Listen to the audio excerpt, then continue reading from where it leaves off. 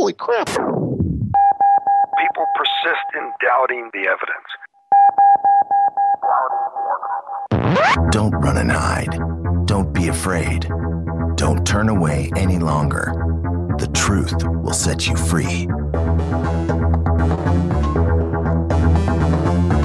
You're listening to Jimmy Church Fade to Black on the Dark Matter Radio Network.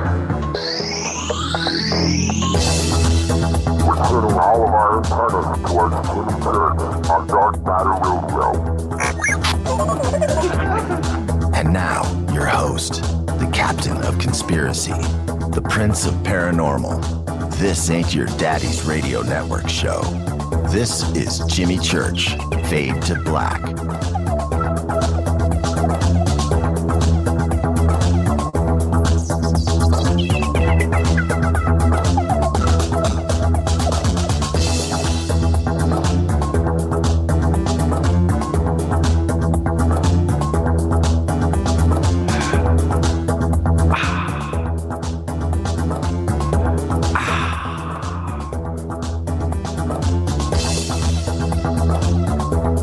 Yeah, that's the sound I make after a big swig of bean. Lip smacking.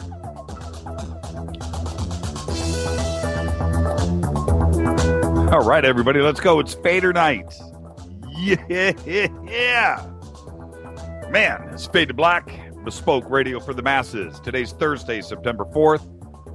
246 days into the new year, live from the JP Motorsports Studios right here at the gates of hell, Burbank, California. For KJCR on the Dark Matter Radio Network, I am your humble host, Jimmy Church. Let's get this one cracking. Everybody ready? Is everybody ready? Fade or not, sound off. Fade or not, sound off. Fade or not, sound off. Texas present. I see it. Maryland. Fader nights. Logos. Let's go. Man, I'm jacked. Big salute to the proud men and women in uniform. Without them, there is no free speech. Protecting that Constitution of ours, this great country. Welcome to everybody listening around the world. All across the United States, up and down, hither and thither, to and fro, back and forth, up and down, far and wide. Let's get this one cracking. I dig the new logos. I really do. On Twitter, that rocks. Thank you, Jeremy. Very, very cool. Kit is in the house tonight. Yes, and my husband is actually listening with me tonight. Say hi. Say hi. What's up, Kit? All right. Two friends have birthdays today. Two friends, like friends. Two friends have birthdays today. Two big shout-outs. The first to Wasp frontman, bass player, rhythm player, lead vocalist. Kind of did it all in that band. Still does. Blackie Lawless is 58 years old. Chris Holmes has been on this show a couple of times. Really, really close friend of mine. Hours. Slept on my couch for a couple of years. Good dude. Great dude. Both are in Europe. Blackie is touring Europe, and talked to Gina Zamparelli today. And by all accounts, probably his best friend, Gina. And she said, hey, I'll pass it on. I just talked to him. He's in Europe. So there you go. But happy birthday, Blackie. 58 years old. He's like the first rock star I met when I came to L.A. He was like the first one. Him and Chris, actually. Okay, all right. Let's see. And check this out. Kim Thale, guitarist for Soundgarden, is 54 years old. The original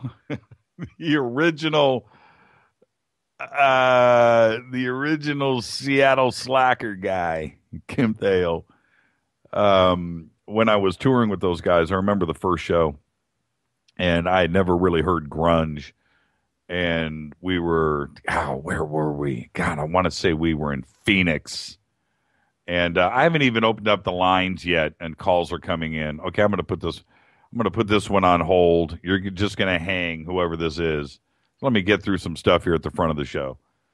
I was in Phoenix, and I'm listening to him tune his guitar to like C, gong, gong, gong, gong, gong, with his beard. And I was used to that Hollywood Sunset Strip, big hair, Aquanet, spandex, synchronized everything on stage. And I just didn't get it. I was like, man, this is going to totally blow. And like 2 weeks later, I was stage diving. I got Soundgarden.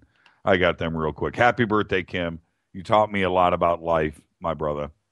And there you go, 54 years old. All right. Wow. We wrapped up Third Reich week. Blaze of Glory last night with Jim Mars. Excellent show. Jim is always good. And so, with that, tonight is Fader Night. Got so much to talk about tonight, and I can't wait to get to the phone calls. And, somebody just got the message, and they didn't want to wait on hold. They hung up. And I think that was a New York number, too. Who would have been calling from Manhattan? Huh. You never know. Thank you, Jim Mars, for last night. And Joe Fex for this week as well. And Harry Cooper on Monday. So we'll talk about all of that tonight. I got a few things I want to get out of the way. First off, Twitter. It's already lit up. What was it called? I have it in my notes. It was called Twibbin. Twibbin. That new program that is changing everybody's FADERNIGHT badges for them for Twitter. And I'm looking. Some of you got the message tonight. Some of you didn't during the day today. But I'm looking at all of the new logos. And so there's going to be some people on Twitter tonight. There's going to be, 100 on one side, 100 on the other going, hey, wait a minute. How come everybody's got the cool new FADERNIGHT badges? Well, somebody retweet. I don't know, Jeremy, if you're listening, but somebody retweet the Twibbin program that will take you straight to the FADERNIGHT page, the FADERNIGHT badge page. And what it does, it combines your picture, your Twitter picture, with the FADERNIGHT badge. So it comes out as the combination. It's not going to be the same as everybody else's. It's going to be a combination of your picture and the FADERNIGHT badge. So check that out. It's okay. Look, for everybody that I only look at names. I don't look at the badges. I don't look at Twitter pics, thumbnails, whatever you call them. I don't. So, but what would be really cool, and I'm looking now, North Dallas, Nate Sugars just checked in. I'm looking at Nate's picture. He's holding up a fish. There he is. But Nate's looking around right now, probably going, everybody's got these really cool FADERNIGHT badges. Well, that's how you do it. You go to Twibbin and get it done. Somebody tweeted. Leslie just tweeted it. Okay, there it is. Hey, Les, do a description of what that is so you can tell everybody what it is, what that link is to. Okay, so that's what's going on. Very cool. Really dig it. Thank you, Jeremy, for that. You do want to follow us on Twitter, though. You really do. You really do. At JChurchRadio. Hashtag DMRadioNet. Come hang out in the sandbox. Somebody said the other day, what's the sandbox? And she was in it. I was like, you're where do I go for the sandbox? She hashtag DMRadio. She's right there, right in the thick of things, and asked me where the sandbox was. I loved it. I can't remember who it was. Doesn't matter. All right. Facebook is JimmyChurchRadio.com. That's the fan page. Cross 7,000 fans. Pretty cool. Cross 7,000. I guess the goal, where you can kind of just sit back and relax and all of this is like 10K. Let's get to 10K and everything. Let's see what we can do. It's for fun because once the show started, we started with 0 all the way around the board. Well, close enough. I think we had like 44 Twitter followers on the first day. It's all the hurdles have been jumped. But I like that 10K number, don't you? Wouldn't it be cool? Just 10,000, 10,000, 10,000. Because today on YouTube, I couldn't believe it. It just like caught us by surprise. I went over to YouTube to do some stuff and straighten some stuff out over there. And I looked up, and we were at 4,994 subscribers. I was like, wow, that is cool. Maybe we can cross 5,000 by the show. So I tweeted and did whatever, and boom, sure enough, 5,000 and well, I don't know what it is now, but 5,000 subscribers on YouTube. Incredible, considering we started off at 0. I didn't say open lines, but I'm taking your call anyway. You're live on Fade to Black with Jimmy Church on Fader Night. Who is this? Hey, buddy, I'm sorry. I thought you said call about 5 after. This is Steve from Western Kentucky. Hey, Steve from Western Kentucky. How are you, man? Oh, it was 8:00. Good. Yeah, you're an hour early, but that's okay. Oh, that's okay, brother. That's okay, brother. Dude, I'm sorry. Well, it's funny. Yeah, at the bottom of the hour, we're going to have on Bob Rutherford from the Dallas Moore Band, and he tweeted out to everybody this morning that it would be 7:30 West Coast time, 4:30 East Coast time. I was like, dude, you're 3 hours in the wrong direction. I was like, what's going I just laughed. I'm feeling this pain, but I'm sorry. It's all right. It's all right. So now I did ask you to call in. And, well, actually, you wanted to, well, let's clarify for everybody because they're wondering now what's going on. Is this some staged call? It is not. Actually, you wanted to just, this is my friend Steve Asher, everybody. Say hi to Steve. Steve he goes, man, let's just you and I talk paranormal on the phone. I was like, man, just call into the show. Let's do it on the show tonight, you know? And so, and the reason why, Steve, I've known you for a while now, but, and we've been Facebook friends and so forth, but, it was what you said in your message to me that raised my eyebrow, which was you've got some paranormal stuff about the penitentiary. And so before we get to that, that's the subject of the show tonight. I want the scariest place you've ever been. That's what we're going to do tonight with Bob Rutherford when he calls in at, or we call him at 7:30. So we're going to do that. And so, Steve, you've got about 2, 3, 4. We can do 5 minutes before I have the whole intro of the show to get through. So, again, I apologize. Yeah, no, that's all right, my brother. That's all right. So tell everybody, share us a couple of this state penitentiary stories. Well, first of all, let's know I have had, well, I guess a little bit over 10 years. I'm a 10-year veteran of corrections, working in the corrections field, and I'd worked in minimum security, and for a part of it, and then I went over to the Kentucky State Penitentiary, which is the maximum security facility in Kentucky, houses all the death row inmates and all that. And it was just another animal. It was you go from mainly code checks and things like that to like serial killers and things like that. It gets a little dicey, just in the people that you deal with and the level of security. But as of you were talking about the paranormal aspects of it, it was a thing where it was little small things that you would notice, Jim. Where I first started noticing things, I would work in a place called Fort House, and that was the general population area, and I actually ended up working in one of the control rooms, and that has cameras. It shows all the different floors, all the different stairways in the back, and all the different high-risk areas. Right.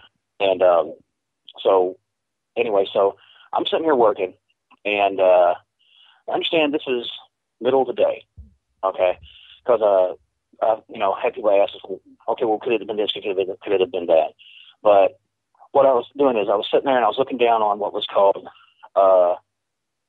it would be 11 left, because it was severed. It was because it's a penitentiary. It's an old building, mid 1800s. It was a penitentiary. No, it was serious. I'm already creeped out, by the way. So it's yeah. I'm telling you, it's a strange animal, and I had dreams about it to this day, and it's something you never quite shake. And it's one of those things you don't want to get comfortable in an area like that. That's normal. So if you get too comfortable, you need to leave the job. Right. So I'm sitting here and I'm looking at this camera, and I see it's really odd. It was almost like a wobble. Like, have you ever seen like heat coming off the ground? Exactly. Off the asphalt. Yeah. But it wasn't from the ground. It wasn't near a vent. It started out as a wobble, a slightly semicircular wobble, almost like a bubble, like a soap bubble. Well, it would start coming in, and as it come in, it started illuminating. Okay, this is the middle of the day. All the people are out on the yard. There's no windows on that side of the cell house. There's, I had the officer walk down there after I saw this. It came up probably with about 3 feet of the overhead camera, which is at the top of the cell walk. It kind of did like a half little rock to the left, to the right, and zoomed off camera. There was nothing. There was nobody around it. There was not a thing around it. So I went, okay, that's weird. Okay, somebody's clowning. So I knew the other officer was at the desk. So I said, look, do me a favor. Take a walk down here. Just make sure. First thing I thought, well, maybe it's smoke. Maybe somebody left something on. Maybe they left a hot pot on, because a lot of times they would cook on hot pots in there. And sorry, it's weird kind of recounting it. And so he does his little walk, and I radio him and say, stop about there, look around. Do you see anything? Is anything on? No. And we had different channels for different cell houses. I said, okay, come on back. And he went over and sat down.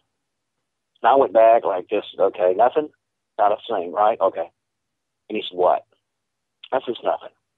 He says, no, I've never seen you look like that. What?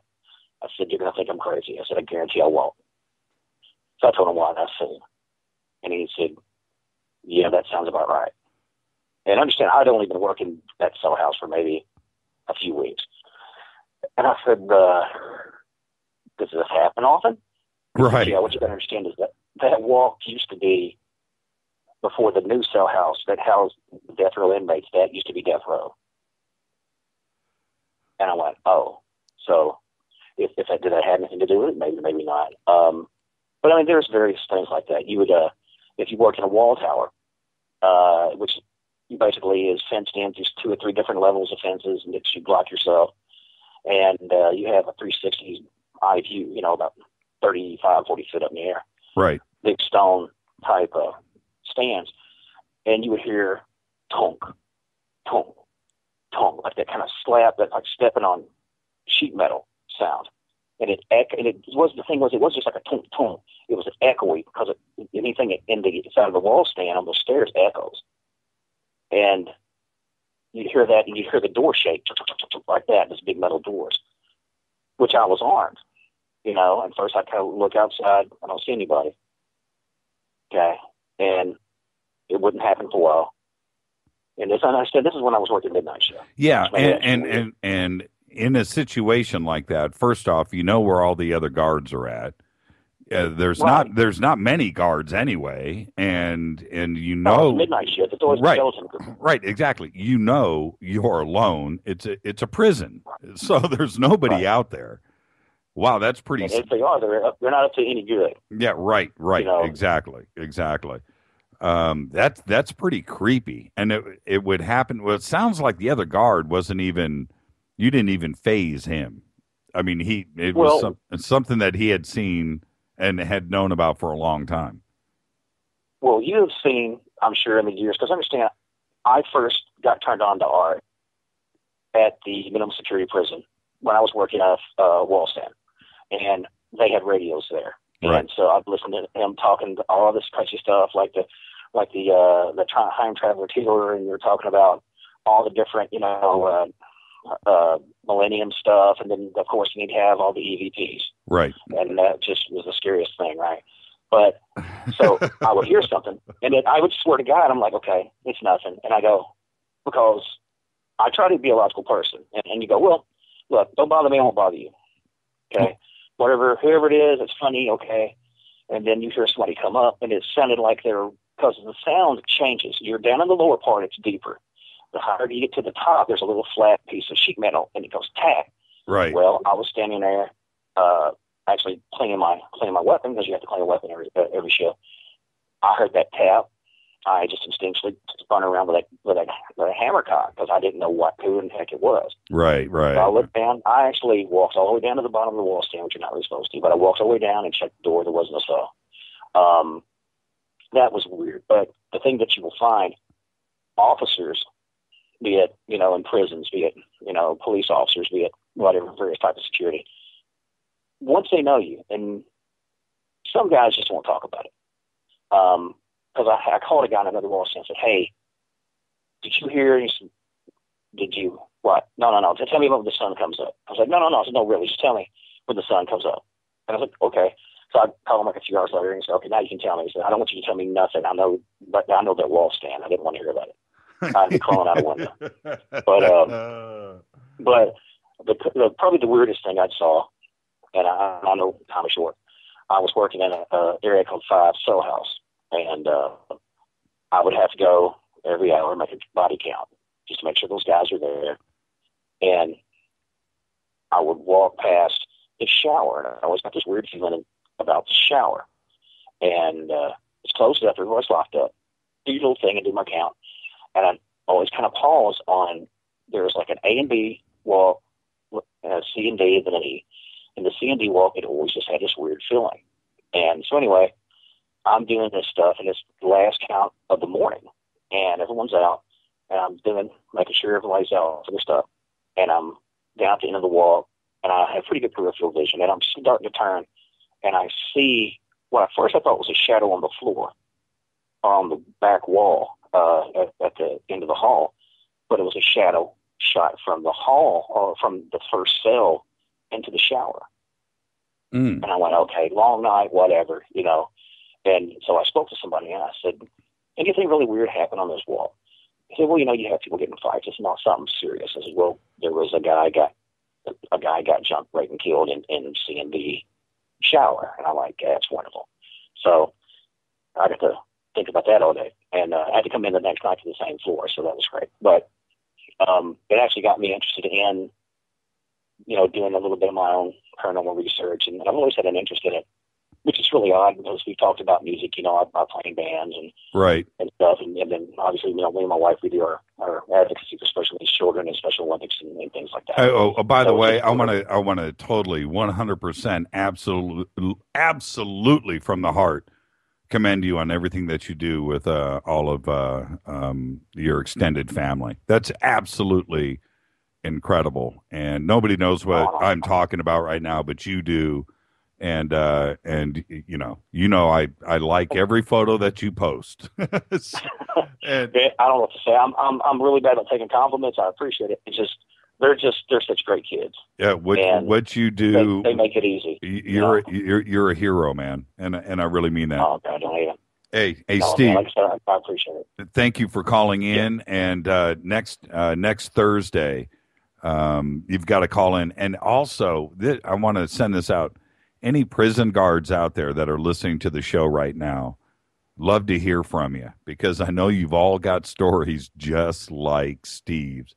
There isn't a creepier place. There is not a creepier place than a prison. Not many. The only place that was creepier. Now, if you do want me to call back next Thursday, I will. I got a story to tell you about the electric chair room. Yeah. God, it'll scare the out of you. Save it for next week. Man, dude, God bless you. I love your show. Like I said, a lot of times I'm up with my youngest little son, Ivan, and your show is what we listen to, man. That's what we big. And then that's, I really appreciate you doing the format that you do. And like I said, I hope to hear you guys on here for a long time. All the best, and give my best to your wife and the family. Right, man. Okay, man. God bless. I'll talk to you, Steve. Bye-bye. Thanks, man. Bye-bye. Bye. Yeah, Steve has got a whole family of special needs children that he takes care of every single day, and he's a hero, true hero. Oh, that's creepy. Prisons are creepy. Any prison guards out there listening right now, if you know somebody too as well that's a guard, they've all got stories, and I would love to hear from them. I would absolutely love to. So that's what tonight's show is all about. The scariest place you have ever been. The scariest. Doesn't even have to have a ghost involved, does it? No. He was just saying, I've got so much email to get to tonight. And so, I will try to squeeze it all in between. And I just got after last week, I don't know how we're going to top it, but I just got an email right now from another Ouija board story. I haven't read it yet, but I will get to that at some point tonight too as well. In a few minutes, we will have Bob Rutherford on with us. Bass player, legend, plays for the band that's a legend, actually. Well, I guess that qualifies him. Plays for the Dallas Moore Band, and certainly a band that has been doing it for a long, long time. And Bob Rutherford's going to be with us at the bottom of an hour, old friend of mine. And we try to get Dallas on the show tonight, too. But Dallas is up in Cincinnati. You would think Dallas is in Dallas. Dallas is up in Cincinnati in the studio tonight, finishing up some tracks that they have to have finished for the record company. So couldn't get Dallas tonight. But nonetheless, my old friend Bob Rutherford will be joining us in just a few minutes. And you know what? I'll get to one email really quick. Here we go. This is from Deborah Cox. She says, I listened to part of Thursday's episode, and you read the email about the sun causing the noise. I tweeted to Lynn the same thing. It was the sun. I had been checking SDO and the K-index charge on NOAA for the sun often for a long time. There were several flares, even though they were C-class flares. They combined, and the solar wind from them combined and became stronger. For 6 to 7 straight days, the Earth was experiencing geomagnetic storms. It has calmed down in the last couple of days. There were some power outages, thankfully small. A sunspot that did fire an X flare and a CME on the far side has just rounded the sun and is now facing us. If it should fire off again, it will likely hit us. It may not be anything super bad, but it could be depending on the strength. And let's see here. And that's we knew something was going on. And I actually heard it in the studio before the show a couple of days ago, off air. I got this email from Don. He says, boomerang UFOs. And then I had seen this article over the last 24 hours. A vet says boomerang UFOs had the clearest lights ever seen. That's the headline. This came from Open Minds, our friends over at Open Minds. A South Carolina witness at Cowpens reported watching 2 boomerang-shaped UFOs with, and I quote here, the clearest lights ever seen, according to testimony in case file 59566 from the Mutual UFO Network Witness Reporting Database. The Vietnam vet says that he has never seen aircraft like this before. It was shaped like a boomerang, he says. It had a 4-foot by 8-foot lights inside and outside of each angle. He goes on to say, clearest lights I've ever seen. One nose light, nothing flashing, maybe 50 miles per hour or less. 8 to 10 lights on each slope. There was 2 of them, and they were about 1,000 feet apart. He couldn't identify what it was, but he said it was not a blimp. It had wingspans of 100 feet by 100 feet at the end of each triangle. Pretty interesting report. And so I followed up on it. It is all over the internet. Interesting sighting, to say the least. And do you guys remember in Texas? This was in Texas, by the way. What was it called? The Slade. What was that called? The Slade, Texas sighting in 2012. Remember in the oil fields when those lights came down and landed in the fields? You guys remember that? I do. And Texas has their share of sightings. I don't know what's going on in Texas, but they like their UFOs. UFOs love Texas. I don't know what it is. Maybe it's because it's so big and they can, clandestinely just move around. This is Fade to Black. It is Fader Night, everybody. I wanted to do some more Genius or Luckiest Man Alive. How about Ryan Seacrest? Genius or Luckiest Man Alive? Carrot Top. He owns Las Vegas right now. Genius or Luckiest Man Alive? This is Fade to Black. It is Fader Night. Taking your calls all night. When I come back, Bobby Rutherford right here. Stay with us.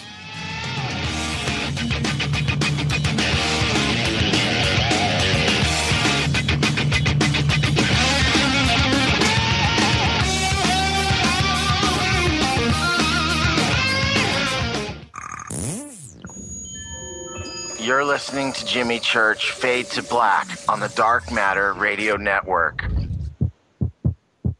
What's up, revolutionaries? It's me, Jimmy Church. Do you have an IRS or state tax issue? Well, I did, and I called national tax experts. My problems were fixed, done, fini, and man, I got to tell you, it was a relief. National Tax Experts are a recognized tax office that services clients in all 50 states. It doesn't matter where you live. Give them a call. I'm telling you, they take the time to understand each and every client's individual financial status as well as their financial goals. And that's exactly what you need, my brother, when you're taking on the evil 3-letter. So, seriously, give them a call today at 1-877-909-5444. Again, 1-877-909-5444, or go check out their website, www.nattaxexperts.com. That's NATTAXEXPERTS.com. Tell them Jimmy sent you. This is KJCR at JimmyChurchRadio.com. On the Dark Matter Radio Network.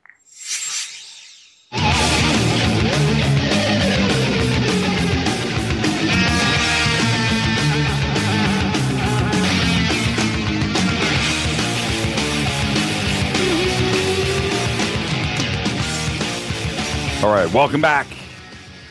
Fade to Black, bespoke radio for the masses. Tonight is Fader Night. I'm your host, Jimmy Church. We are only on the Dark Matter Radio Network, all around the world, across this great country of ours. Call-in number is 323-825-5045. You can also Skype in Fade to Black 14. Fade to Black 14, no spaces, and the number 14. Fade to Black 14. Shoot me an email to Jimmy at JimmyChurchRadio.com. You know what to do. You can go over to the website.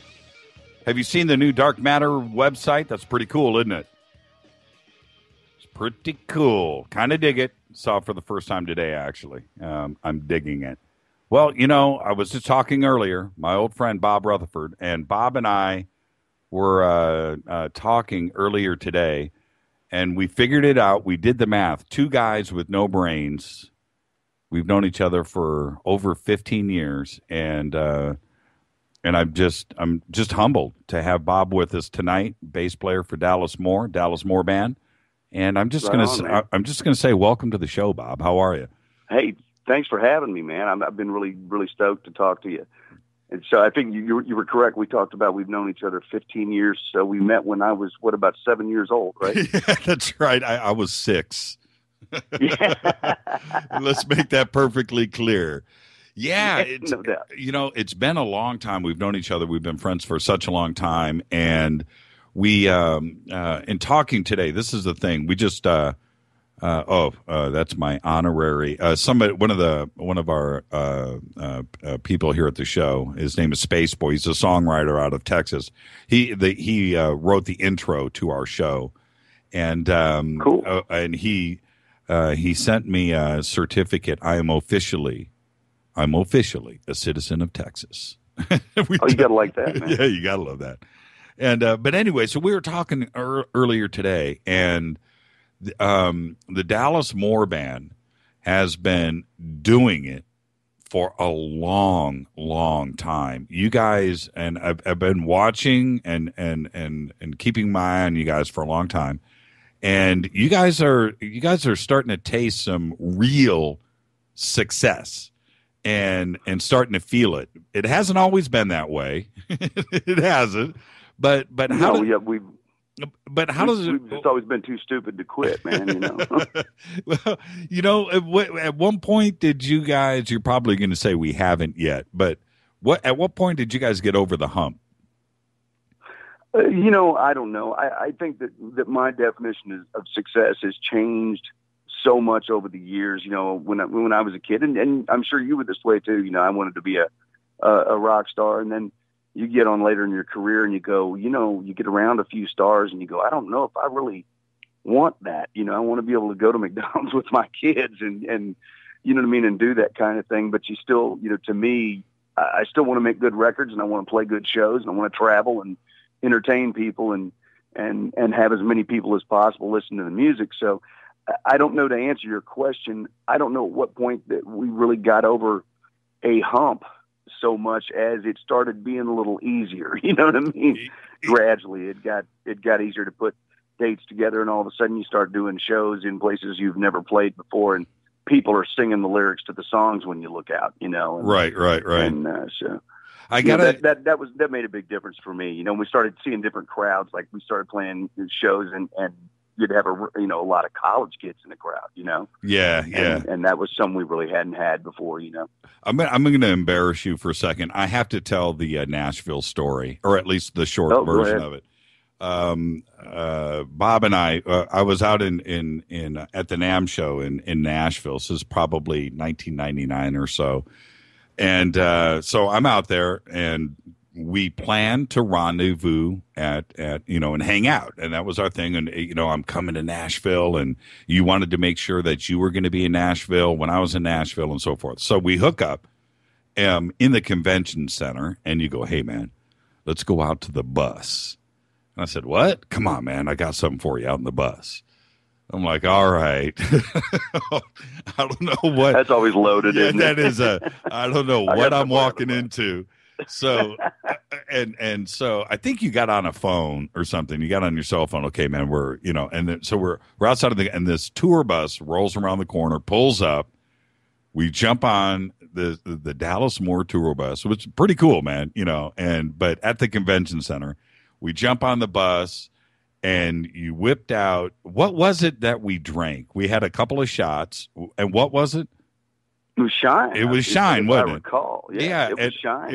It was Shine, and I had never had it before, and or at least not certainly, not that I can remember. And we get good moonshine. We know all the proper hillbillies, So and now all the rage is they come up with, you'll go somewhere and somebody will be like, "Hey man, I've got some blueberry moonshine or some apple pie," and we're always like, "Man, you got any moonshine flavored moonshine?" That's what I did. Oh man! But that was some particularly good Shine. It was, and I remember we get back off the bus, and I just remember walking in back to the convention center, trying to be Mr. Professional. I'm in a suit, and I just remember going, "Man, holy crap!" And that stuff will make you pee around corners, man. And it's just something I've never forgotten. And your hospitality and everything else, it's just Dallas Moore and you and everybody. It's been great. And so anyway, welcome to the show. And thanks for having me. Yeah, absolutely. And what I would like to do, I'm just going to remind our producers here who aren't sitting in the studio with me right now to pop up the pictures on Twitter if they didn't roll past me already. We do so many tweets in a night that I can't keep up with it, and I might have missed it. No, we haven't posted it yet. Post the pictures of Bob and Dallas Moore and their link to the DallasMoore.com page. Okay, so you have played what is known as the scariest place in America, the most haunted place in America. And it happens to be a club, which is Bob Mackey's. And Bobby Mackey's in Wilder, Kentucky, which to zero it in for people, it is just southeast of Cincinnati. It's literally, you can see the skyline of Cincinnati from Bobby's parking lot. And when did he bought the club already haunted, didn't he? Well, the joint has been there, as I understand. The building in one form or another has been there since, I think, the turn of the century. Right. I'm not terribly well versed in the history of the place, but I know that it was, I think, a slaughterhouse at one time, and it had been everything from a bordello to, it just has a really colorful history. Take the hauntings away, you know what I mean? It's a bright history, and I think there's a record of a few murders there, alleged murders there, and things. But the coolest thing about it, it's a destination. You should come up and go with us sometime, man. It's one of the true, the last remaining true honky tonks left in the country. I mean, and by that I mean the place smells like beer and Lysol, and the floors are not level, and it's just a great joint. Right. There aren't many of those left. The first time you played there, obviously the chatter is going around the bus. Okay, this place is haunted. People have died there. It's got the entrance to hell. Those stories are going around the bus. Were you totally freaked out before you even got to Bobby Mackey's? Well, I don't know that I was freaked out. I was certainly curious, and Dallas and I were like, well, we got to, I think Dallas had been in the place before. I'm a little history. I'm from the Louisville, Kentucky area, which is a little south of Cincinnati. So I'm not really a homeboy up there. We base out of Cincinnati, Ohio. So those guys had been there. I hadn't, but I was, man, I'm up for anything. I'm like, okay, cool. I'm about experience, whatever in life, there's nothing surprises me at this point in my career. Right. So, but going in the place, and I know they've got a really cool dressing room, and the first thing you see when you walk in the dressing room is a safe. And actually, next time we do the gig, I'll take a picture of this safe and I'll tweet it to you. It's this old safe from like the late 1800s that's the size of a Volkswagen, and it was one of those situations where they built the dressing room around the safe because they couldn't move it, And, you go in and you see history like that and pictures of Bobby and George Jones and everything. And they have a little, sort of like a museum there that you can go through off to the side that kind of tells the history of the place and the gruesome things that have happened there and have been associated with the place. I think at one point, there was a guy that actually brought a lawsuit against Bobby because he claimed that a ghost had accosted him in the men's room. And I don't know the outcome of that, but I'd have to Google that and see what the outcome of that was. But I'd have loved to have attended court and heard that, right. tried, because I'm sure that would have been interesting. But you'll have to have Bobby on the show sometime, man. I mean, he's been there forever and still plays the place all the time. Bobby's band is outstanding band, and I believe Bobby just came out with a new album, and he's a great entertainer. It's just a real cool place. If anybody's ever to Cincinnati area, you should check it out. It's just a memorable place to be. But they do a tour where they take you down into the catacombs, for lack of a better word, under the building, and they show you the rooms that used to be, rooms for the working girls when it was a bordello, and places that were there when it was a slaughterhouse, and all that kind of thing. And it's certainly a pretty spooky experience, When now down in the basement, they have I think they call it the portal to hell. And I know you've been there, and I know you've seen it. What does it look like when you? I mean, well, it's like the entrance to a well, and I think at one point it may have been a water supply. Now you also have to understand what Bobby's did. It is literally right on the Ohio River. And for those that have never been in the Ohio Valley or seen the Ohio River that comes, through Cincinnati and through Louisville, it's every bit the size of the Mississippi at most points. And it's a pretty imposing river. It is and big. This place sits literally right on the bank of the Ohio River, And so I don't know what the water situation was, but I think it was a freshwater supply, probably for when the place was a meat packing house or some sort of a stock facility there, But it's a big concrete lid on a hole, So when you're on the tour and you've had a couple of drinks, it's like, wow, it's kind of freaky. I don't know if I want to be too close to it. Did you hear anything weird?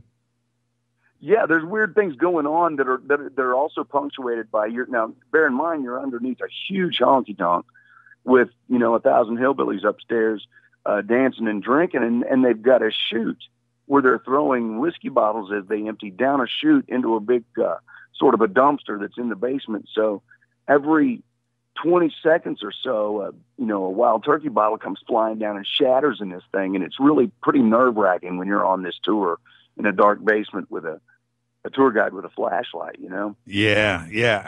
I think the rumors are over the years, like, bodies have been thrown down there. It's just crazy. The stories are nuts. Yeah, and you hear so many things, and we have things in Louisville, like the place that I tweeted about over in downtown Louisville, and of course Waverly Sanatorium's here. Oh, have you been to Waverly? Have you been to Waverly? Yeah, it's pretty freaky. Now, okay, now forget about Bob Mackey's place. Waverly certainly. It has to be haunted. You look at it, and it just looks like the nastiest dream you've ever had. And it does. It literally, there's no way to go up the road approaching Waverly and not have full on creeps. It's just a creepy joint. And Jimmy, the sad thing about that place to me is it has to be haunted. So many poor souls died there. Right. But it was built with the best of intentions. It was built, for people that don't know, as a tuberculosis hospital back, I believe, in the Victorian era, maybe at the turn of the century, And, that's back in the days when tuberculosis was rampant. They didn't know how to cure it. They didn't know what to do. They would remove ribs. There was, I think at one point, one side of the building was built with big shades that could come up so people could be out on literally inside, but get fresh air in the wintertime because they thought that the cold air might cure, TB. And they were just, throwing darts, they were doing what they could to help people with a horrible disease. And, if you've ever read about the place, about the infamous tunnel, which is a long tunnel that I don't know. I guess I didn't go down it. It's a little beyond the realm of what I'm capable of doing, but it's where they would roll the corpses down, into a morgue area, and it's the most horrible thing in the world. But at the end of the day, they built it so that other patients didn't have to see, people that had expired roll by them, So it's sad when you think about something that was built to try to be delicate with a bad situation has turned into something that's really heinous. Right. Can you get into Waverly? Is it totally locked down, or? Well, no. Now they do tours coming and going, and you have to watch their website. The couple has bought it now that has actually done some work on it, and their plans, last I heard, were to turn it into a bed and breakfast type situation, where it was actually a hotel that you could go stay on the first few floors of, and I'm sure take haunted tours and that type of thing, and dine there and then spend a weekend with your spouse if you wanted to. And I think that's their intention. The place is so massive, I can't imagine the financial expenditure that you're talking about to do that. You know what I mean? So I'm sure, and I think these folks took the place over with the greatest of intentions and a bent toward trying to be true to the place. So, anytime that happens, you're looking at a long time to try to get it functional. I hope that it's someplace that you can fly in and go, stay the night and just spend a weekend and have a great spooky time. It's not that at the moment, but I think they do at certain times a year do tours, and certainly around Halloween. They I think we're doing them last year anyway. Were you ever able to get in there, as a kid before it was bought? Yeah, I went up there when the doors were off the hinges, and it was a place to go with a 6-pack of beer. And that's what I'm talking about. That's exactly. And tell me about it. I mean, I have seen lots of video. I've seen lots of investigations on Waverly. And out of all of those types of places across the United States, the sanatorium, the orphanages, the prisons, and so forth, Waverly's probably top 2, if not the top place. But you have been there, and to go there without a tour, to go up there with a 6-pack and your buddies at night, that's the story I want to hear. And I know you was scared. Well, we would go play shows over in the South end of Louisville, and you'd have a party and a good time, and then be like, let's go to Waverly, and I tell you what, of the spooky places that I've been in my life, and there've been several, that's one of the few places where I actually get to a point where you're like, no, man, I'm not going any further. I'm just not going to do it, Right. And I'm a pretty adventurous spirit, but there's also a point where, and I know you've been around this stuff. Obviously, hosting the show, you've been around all kinds of stuff like this. There's a point where you're like, okay, I'm just pushing the envelope here. Is there's no good going to come of this.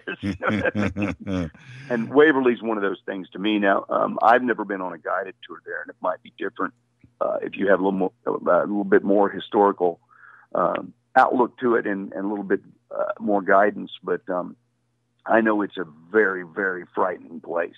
It's a frightening place to drive up and look at, And you can pull pictures up on the net, and it just scares the hell out of you. Oh yeah.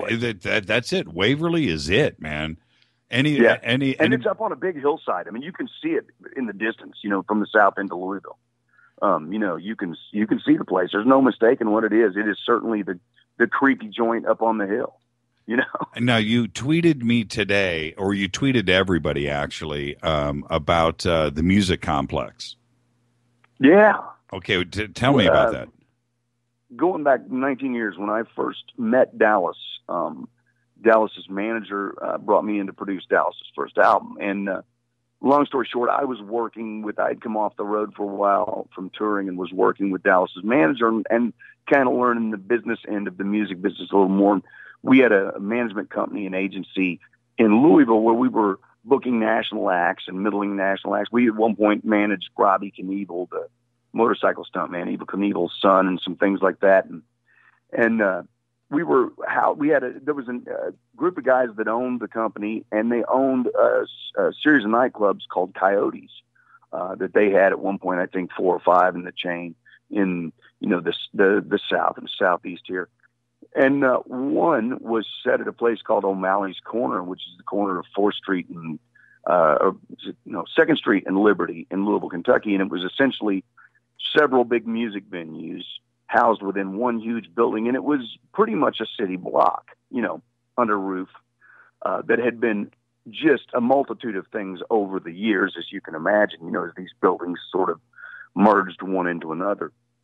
And I think some of the bigger ghost shows had done some things at this place. And, the DJ booth had been a projection booth when one part of the building was an old theater. And I know the DJ at the time, you would go up and you would have to kind of duck and go up this little funky staircase, and get up with a guy, and you could overlook the big venue, which was a roughly 1,100 seat room. And he would always talk about there was some sort of entity that would be in the booth with him, and he could never see it if he looked at it, but his peripheral vision, he could see it plainly. But if he would turn and try to look at it, it would not be there. And he would talk about it stomping until he lit this back when you could smoke in clubs, Mm-hmm. He said it would stomp until he lit a cigarette, and he would literally light cigarettes and keep it burning. So he figured it must have been, the spirit of an old smoker, And he used to leave cigarettes every night. He'd leave a couple cigarettes laying on a turntable, and I always got a kick out of that, which would, of course, be gone the next day, Right, that's the story. Yeah. Yeah. Truly a spooky place. They had one corner of the place was a dueling piano bar. It was a great entertainment concept back in the 90s, and there was I always heard everybody talk about a little girl that would walk through, in roughly from the description, I would guess, antebellum era, Civil War era attire from what people describe, and I never saw her, but I did. We would have to come down the steps from our offices. Our offices were up on the second story of this place, and we would come down the steps to use the restroom, and I would walk down the steps and out into this club, which of course, in the middle of the afternoon, there's nobody there.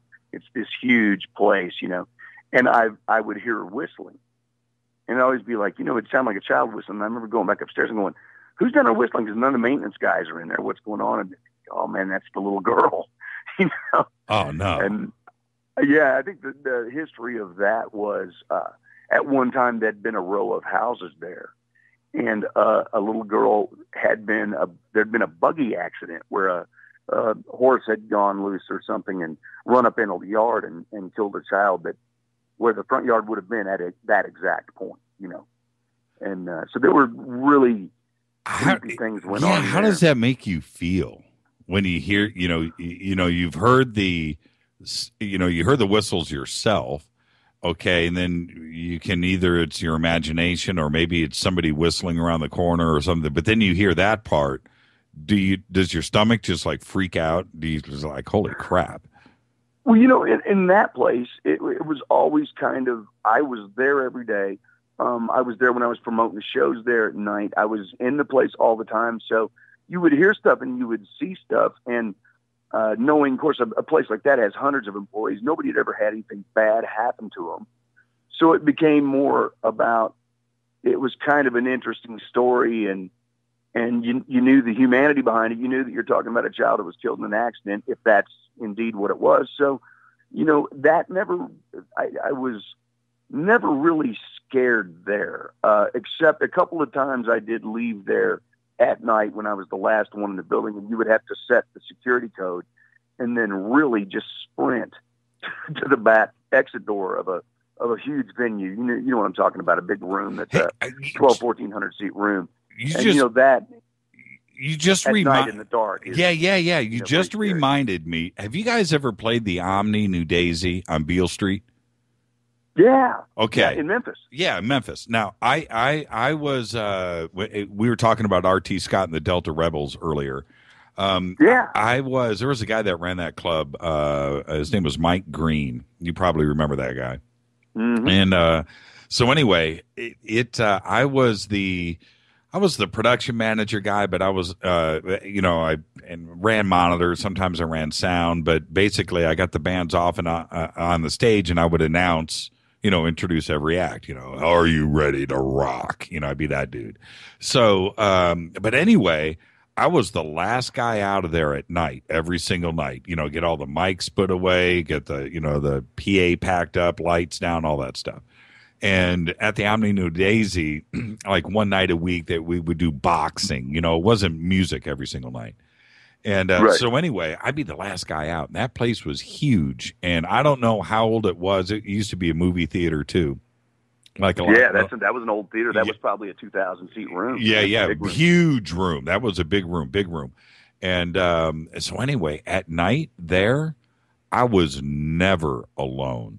Never alone. There was always noise going on. That had a big backstage area with it had a street scene of Beale Street and so forth. So it had all these like catacombs in the back where they would move sets in and out. People in Memphis that are listening to this right now know exactly what I'm talking about when it comes. Beale Street itself is just old. I mean, Beale Street is old. And anyway, I was never alone. There was always noise going on in there. I can't tell. It was like every single night. I don't know how many times I said, "Hey, anybody here? Anybody here?" What's going, and I would be alone, my car would be parked out back. When I left at night, I was the only guy on Beale Street sometimes. And there was, creepy situation when you're like that. And this place, this place down on 4th Street in Louisville with several clubs, and it was literally almost entire city block. And of course, you can imagine the muscle they have at a place like that because they're running 10,000 people a night through all these clubs. Sure. And at night they would have to go search the place because they had trouble before I was there where people would hide. They would hide when they would close the joint, and some place that big you can find a little stairwell, something to hide under, and then they'd lock the place up and somebody would rip off booze or whatever. That's exactly what I'm talking about. Right. Yeah, these guys would go on these big searches every night. And I remember one night being in there after we'd had I know who it was. It was George Thorogood that played that night. And I was talking to the manager, and it was what you can imagine the cash that goes through a place like that. And the guy literally had to make a drop and had a ton of cash piled up. And of course, a lot of the guys were armed, and because that's really a lot of cash to have in one spot, at 3 a.m. And I remember the manager, they'd done all their checks, and the manager looked up, and in the distance back in the backstage area, he's like, "Hey, get that guy." We all turned around and see a guy standing back there, and everybody, these big, muscle-bound cats all take off to go get him. And I remember looking away and looking back, and he was gone. And the guys searched the whole place and never saw anything. Wow. And one of the bouncers told me, said he was the first guy that got close to him, and he said he literally just went poof, and was gone. And the guy came back and was like, this is a big bruiser of a cat, like a college football playing boy, maybe 22 years old. And he came back from the I'm talking about maybe 100 yards away, and walks back. He was pale, and he's like, "Man, I need a drink, like right now." We were laughing. He's like, "No, I'm not kidding. I need a drink." I love the South. I miss the South. Oh, I wanted to. I just got to tell the story because it's hilarious. Mike Green one night at the Omni New Daisy. It was boxing night, and so I didn't have bands to introduce, but he always wanted to keep me, employed, kind of thing.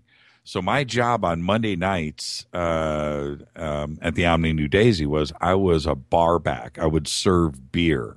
Okay. Yeah, that's hard work. Yeah, it's hard work. And so anyway, so he comes in. I'm at the bar, and he puts this. He comes in one night, and he comes in and puts a brown paper bag clunk on the bar in front of me, and he goes, "Put that on the cash register."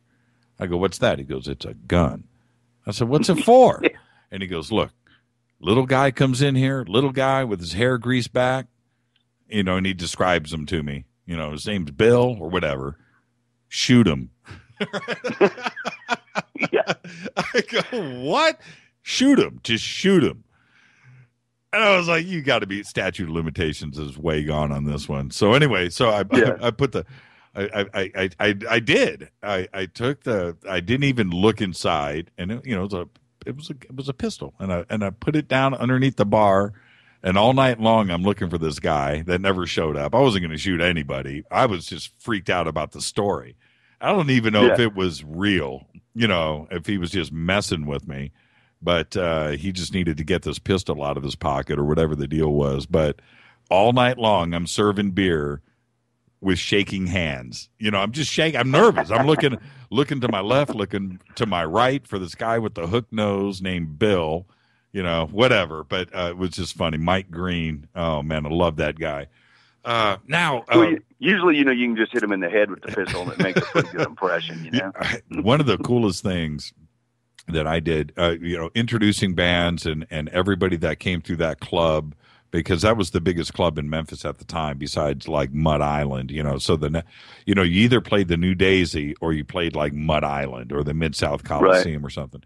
So all the big acts came through there, and it was great. But I got to tell you, Monday nights boxing at that place was unbelievable. To sit at a boxing ring, 10 yards in front of you, 30 feet, and watching these guys, and the sound and everything was just, that was an amazing time. And for me to go through that was pretty cool.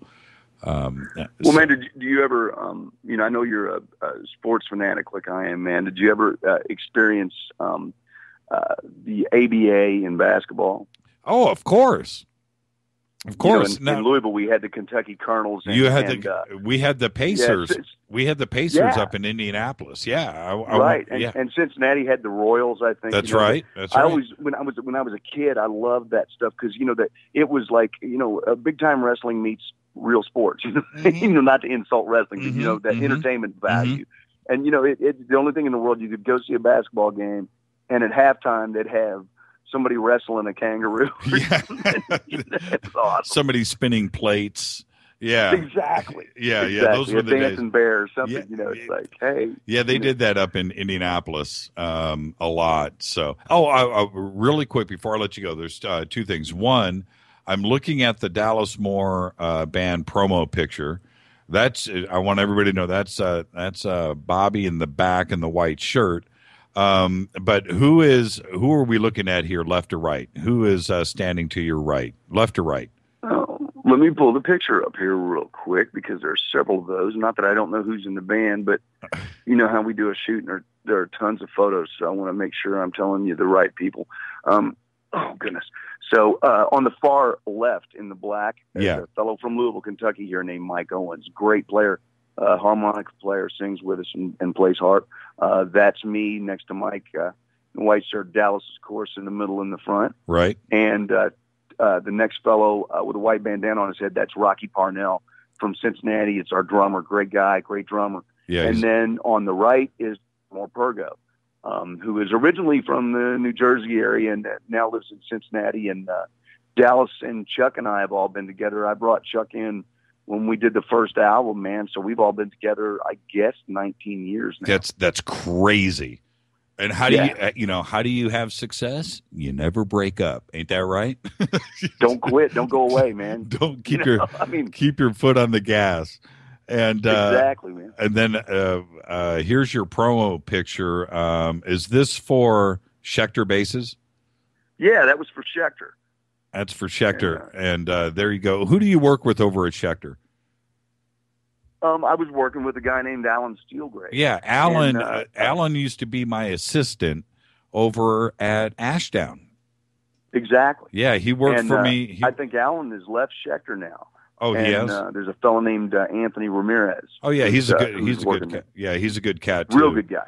Yep. Yeah. I hired Alan. He was just like a little salesman at a store here in Los Angeles somewhere, and somebody recommended him to me, and I hired him, and he was my assistant for, I call him my assistant. He sat outside of my office for 5 years and yapped on the phone is what he did. But a great kid, and I was so happy to see him go to Schecter and have some success over there. And so, yeah, Alan Steelgrave, man, good kid. Well, he's an adult now. We gave him the moonshine treatment too. So if that makes you feel any better, man. When I hired him, he had like 4 feet of hair and went down. Yeah. And then he cut it off and went all business on us. But yeah, he was a kid when I hired him, and now he's a man, and good for him. So, before I let you go, you said we were talking today, and I stopped you. You said you had a UFO sighting when you were on tour in between Cincinnati and Kentucky or something. Yeah, I drive a lot because I've got kids here at home. So whenever I can, we come and go from Cincinnati. You know how Nashville bands do that from Nashville, and you always have a place you base out of. And so I end up driving back from Cincinnati a lot at 3, 4 a.m. when we've gotten in or gotten done with shows or whatever, and trying to get home to see the kids and things. And came home one night, this has been 5 years ago, and it would have been, that's I-71, which runs from directly from Cincinnati to Louisville and ends in Louisville. So it would have been to the southwest. On my left, half the trip home, I see a light off in the distance up high altitude, just dancing around. Not stationary and not moving in an arc like a plane would, but just dancing. And I remember pulling over at one point and going, what is this? I can figure this out. It's just, I'm focusing on it and literally watching it until I was bored with it. It was bobbing around like, now in the days where people have a laser pen and they'll play with a cat on the wall, Mm-hmm, mm-hmm. It was almost doing that. And literally drove along until I got bored with it and I got back in the car and came on home. You're getting tired, you know. How long was it there? It was there from probably, I can tell you, I've made that trip so many times, I can tell you the mileage. It was there for at least 70 miles. Wow. So I remember still seeing it when I got into Louisville. It was, I mean, it was that high in altitude. It didn't really shift position so much over the course of 70 miles, you know. And it's, I guess it's like 75 miles from where I-71 splits off 75 at Cincinnati, or south of Cincinnati, to Louisville, Kentucky. Right. It's sad I know this that well, but, you know, I've driven it literally thousands of times. But yeah, it was one of those things that you know, I'm funny like that. If I don't feel threatened by something, or if something's not ominous to me, I'm curious about it. You know what I mean? Right. I'm like, well, what is that? Let's figure this out. You know, I'm all about poking the bear, you know, until the bear stands up. Have you ever been, speaking, you're stirring my memory. Have you ever been, you've been to Greenville, Mississippi? Yes, I have. Yeah. Okay. That's another pretty creepy, you know, nice town. I don't want to say, but you know, that's where the Crossroads is. You know, Robert Johnson. Well, the whole blues trail down there. You Right, know, all those right. juke joints and the Crossroads, the Robert Johnson story, and Yeah, that is creepy. You're correct. Yeah, and you know, for everybody out there, that's where everybody listening, that's where Robert Johnson, the guitar player, sold his soul to the devil, wrote a contract, signed it in blood, as the story goes, and then overnight became the greatest guitar player. And seriously, that album with the missing track is still Hellhound on My Trail, right? Yeah, it's pretty spooky, man. Hellhound on My Trail, and that's where the famous deal with the devil was struck. Well, when I went to Greenville, I went down to a couple of blues clubs that like after hours juke joint blues clubs, like in a house kind of thing out. Yeah, out in a cornfield. Yeah, out in a cornfield, and the real deal place, man. You know, you had a guy over in the corner that had like a bottle of moonshine, a jug underneath the table. You would go up. They don't sell booze. They don't sell booze. They don't sell booze. Right. You just show up with a bottle and and some cats are playing. It's awesome. And over on another table on the other side, you would go like buy cranberry juice or something, you know, in a glass. And that would cost you $5. And then you'd walk over to the other table. If they put like one straw in it, it's like one shot. They put in 2 straws. It was just something weird. You know, It had some weird way of doing it. And then you go over to this guy and put your cup down on his table, and he'd reach down beside him, grab his jug of moonshine, and put a shot in your glass.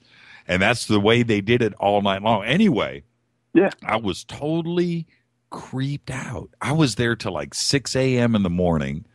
And I did it 2 nights in a row. A friend of mine, Billy Keaton, lived there and took me there. He's a singer out of Memphis. Anyway, Greenville, Mississippi, man, that is another place where things like voodoo, I just want to say respect for religion, it goes on in that town. They respect both sides, you know, and it's they certainly do, man. And you get a pretty snappy respect for it when you get down there. It's easy to go, you know, and to scoff and everything until you get down there and you're like, well, you know, I think I'll keep my head down and shut up. You know?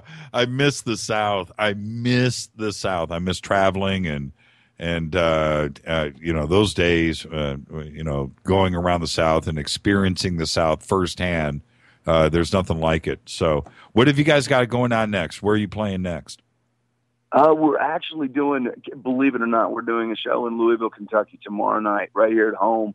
I'm actually going to be able to go to a gig without, you know, having to drive somewhere and get in another vehicle and go for X miles. Cause we just came back from Minneapolis and, near Davenport, Iowa, and La Crosse, Wisconsin, and Cincinnati.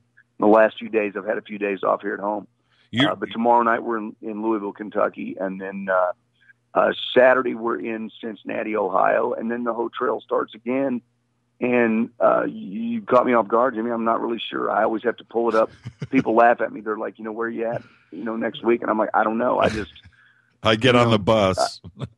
Dude, I married a woman much smarter and prettier than me, and I come home, and if there's a suitcase sitting here, that means I'm going, and I just kind of keep my head down, do what I'm told. God bless everything that you guys do, man. And what I want you to do, first off, I know Dallas is in the studio tonight, and I know he knows that you're on the show with me tonight. Just tell him I said, yo.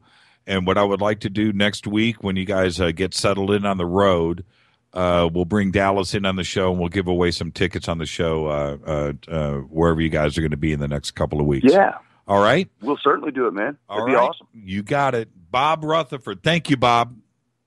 Jimmy, thanks so much. It's great talking to you, brother. It's great talking to you. Been way too long, my brother. Way too long. And, thanks for keeping it clean. It's all good. I'll talk to you. Thanks, Bob. Thanks a lot, buddy. Bye-bye. Bob Rutherford from the Dallas Moore Band. And let me tell you something. The Dallas Moore Band is the real deal. The real deal. All about America, man. And I love everything that they do. Thank you, Bob. Yeah, we go way back on the Wayback Machine. This is Fade to Black, only on the Dark Matter Radio Network. Thank you, Bob. Thank you, Dallas, for letting Bob come on the show tonight. This is Fade to Black, FADERNIGHT, taking your calls. 323-825-5045. I want to know the scariest place you've ever been. I'll be back right after this.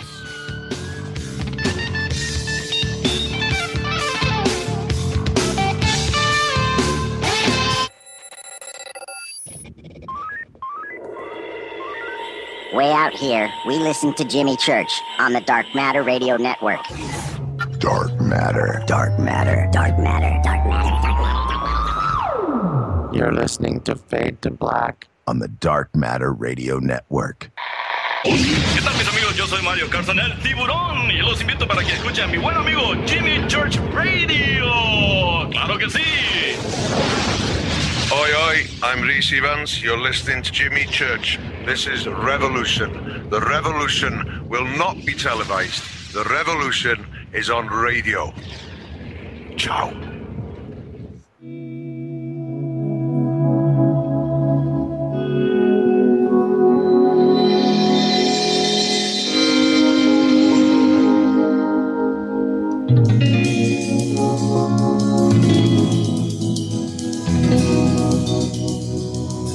This is your last chance.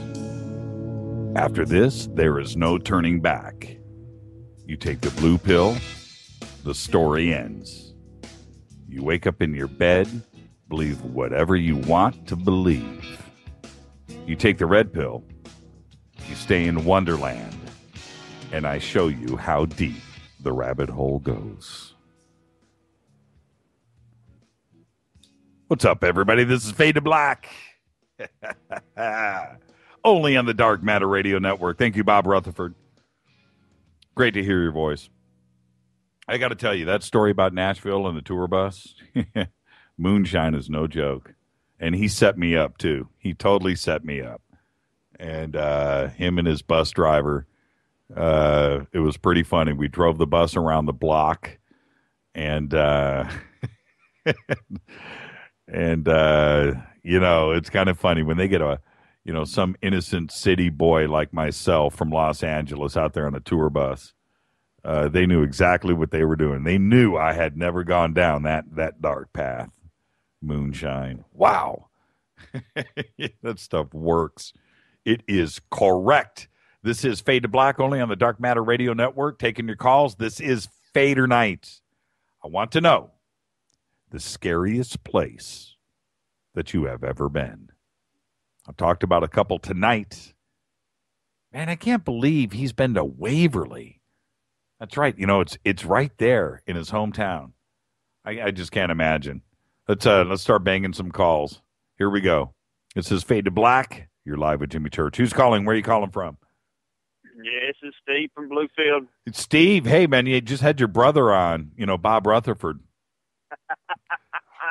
I was thinking about you. Cool. He is cool as the other side of the pillow, ain't he? Man, he is, man. He is. And you know what? The thing is about Bob, and you know what? You and that Southern hospitality, that respect for everybody. That's what you get, you know, and you can see that in Bob, and just listening to him talk, you know that he has got respect for everybody around him. But man, he's got a sense of humor, and it's one of the things when I go to the South, you hang out with the right guys, you know, not the right, you hang out with the right guys, and you're going to laugh all night. You know, your That's family. Right. Yeah, absolutely. I have got to tell you about the first experience with Shine for me. Okay. all right. I remember it like it was yesterday, Jimmy. I was 13, 14. You know, we drink, you know, where I'm from, Jimmy, you know, Shine, this is where Shine's made. Right. I mean, this is where good Shine is made. Right. Not the stuff that tastes like gasoline. Right. You know, this is good Shine. Right. So, 13 years old, and when I grew up, all my friends were 4 or 5 years older than I was. I was the youngest one in my crowd. So when they would drink, I would drive because I was way younger than everybody. Even when I was 13, you know, we didn't have cops that would mess with you. You could just drive. Right. You know, well, those days are gone, but one horse town. Yeah, we know what you're talking about. So, one night we're out and they're like, "Hey, it's your turn." I'm like, "What do you mean it's my turn? You're going to light this candle tonight." And I'm like, no, I don't think I want none of that. Oh, yeah. So they talked me into it. Jimmy, I got so messed up. We went to the mall, and I went in a store, and I tried on a pair of jeans right in the store. I didn't worry about the dressing room. I stripped down right there in the store and put on a pair of jeans.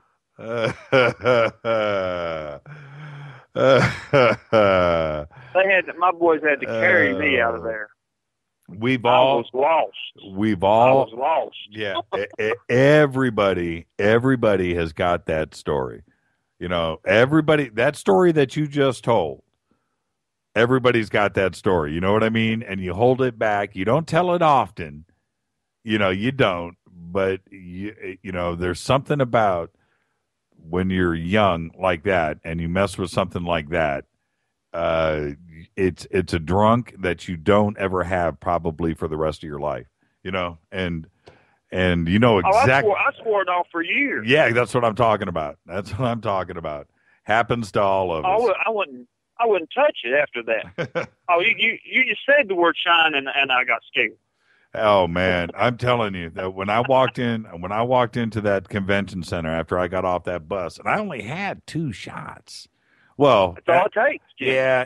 If I remember correctly, they were double shot glasses. You know, this is a band's tour bus, so you know it's equipped, and it's on top of that, it's the Dallas Moore Band tour bus. And have you ever seen Dallas Moore?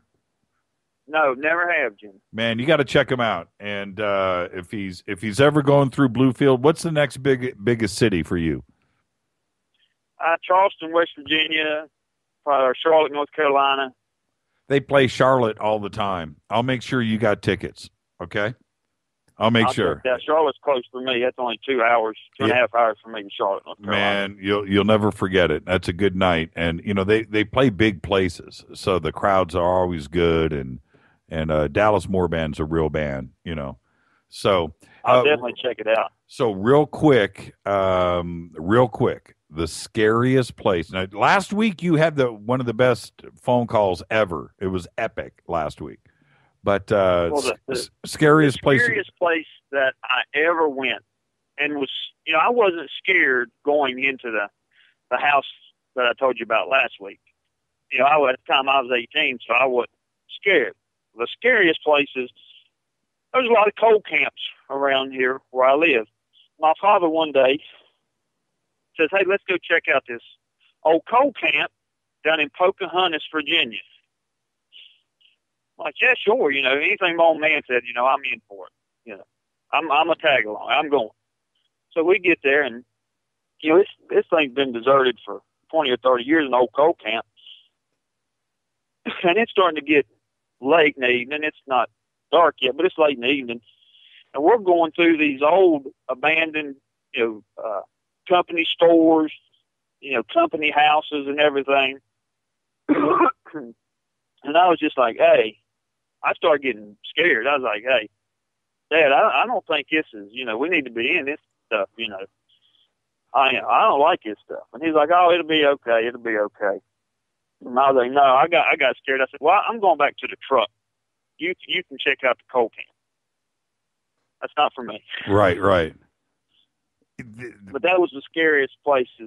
It is. Those old coal camps is just freaky. They just freak you out. That old abandoned stuff like that would just freak you out. It freaks me out. I don't know about everybody else. It freaks me out. It freaks me out, and claustrophobia and those kinds of mines. I would never do it.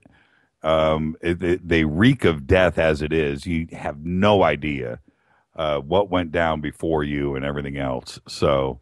Yeah, I'm absolutely with you. Thank you, Steve. All the best. And like I said, Charleston, next time they're coming through, I'll get you some tickets, brother. You'll love it.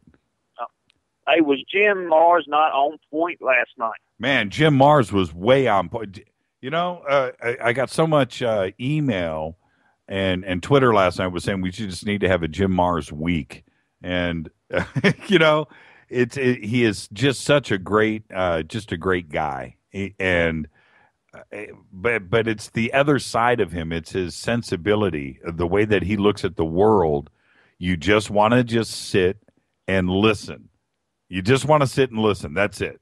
And that's all I did last night. It was hard for me to talk because I'm listening. You know what I mean? Yeah, everything. Every single thing that he talked about was on point. Everything. He wasn't off base on anything. No. And he looks at the world correctly. And like I said, I just sat and listened. It was such a treasure. Every time he's been on the show, when we were at Contact in the Desert, it was the same thing. He just hung out with everybody all night and talked and hung out. And he's like that. And he would have kept hanging out with us too. We had to leave. We almost took him with us. He's like that. He's just a great guy. Absolutely. Thanks for calling in, good Steve. Hey, man, all the best. Have a good one, Jim. And I'll talk to you next week. Have a good one, bud. You got it. That was Steve from Bluefield. Yeah, I'm totally with him. Coal mines, I ain't doing it. Just got an email. I just want to read this real quick. I mentioned Gina Zamparelli earlier. Gina is known all around the world. Big promoter.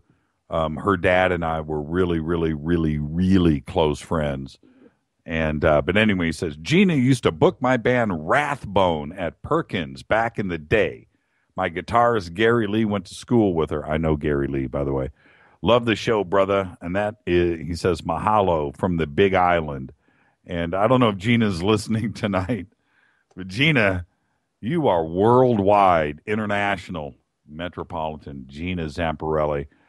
All right, let's see here really quick. I had a couple of things that I wanted to get to. Oh, let's do this really quick before I bang the next call. I want to read this this Ouija board story. This is what I got. Okay, she says, hello, Jimmy. I'm a wimp for not calling in. So she wrote the story. Now, this story is not exactly scary, but it's odd. So, when I was a kid, around 9 years old, my friend Kathy and I used to play Ouija all the time. Sometimes we used to just sit there with our hands on the indicator and just chatted amongst ourselves while it moved around the board. One day, we were asking questions of no relevance when my friend's little sister came into the room. Of course, we yelled and kicked her out, closed the door, and continued to play. A few minutes later, the board started to spell out dirty shirt. We asked why it spelt that, but it just kept on spelling dirty shirt, over and over. All of a sudden, her little sister burst into the room, and guess what? She was wearing her father's white work shirt that we later found out discovered in the hamper. It was filthy. He was in construction, a woodworker, so you can imagine. Kathy and I were staring at each other in shock when the board started to spell out something again. It spelled out, told ya, and then started going, ha, ha, ha, ha, ha. It was moving so fast that our hands fell off of it and it stopped. It was laughing. While I thought it was kind of cool, my friend did not. She refused to play with me again. And that's from Myra. Thank you, Myra. Love Ouija board stories. Never, ever mess with a Ouija board. You just don't do it. Oh, okay. So let me get through a couple of things. Joan Rivers passed away today. R.I.P. Joan. That's all you can say. Rest in peace. And we all, what was weird about it, and I just wanted to say this out of total respect, but we saw this coming. And even with that, with how the surgery went wrong and she was without oxygen, supposedly. We don't know. But the way that it went down, and we were warned, we saw this coming. And even with that, even with all of that, I was still surprised today. I thought that we were warned. We knew it was coming, but I was surprised to read it. I thought she was going to pull through. And the other thing was, for me, was Larry King tweeted out today, and I was reading that, and I was thinking, how did Larry outlive Joan Rivers? It wasn't supposed to happen that way, was it? Joan Rivers, 81 years old. Rest in peace. This is Fade to Black, only on the Dark Matter Radio Network, 323-825-5045. Taking your calls. Where is the scariest place you've ever been? I'll be back right after this. God on JimmyChurchRadio.com. What's up? My name's Brian Taylor, Ninja Badass Extraordinaire, and this is JimmyChurchRadio.com. JJCR in your face. JimmyChurchRadio.com on the Dark Matter Radio Network.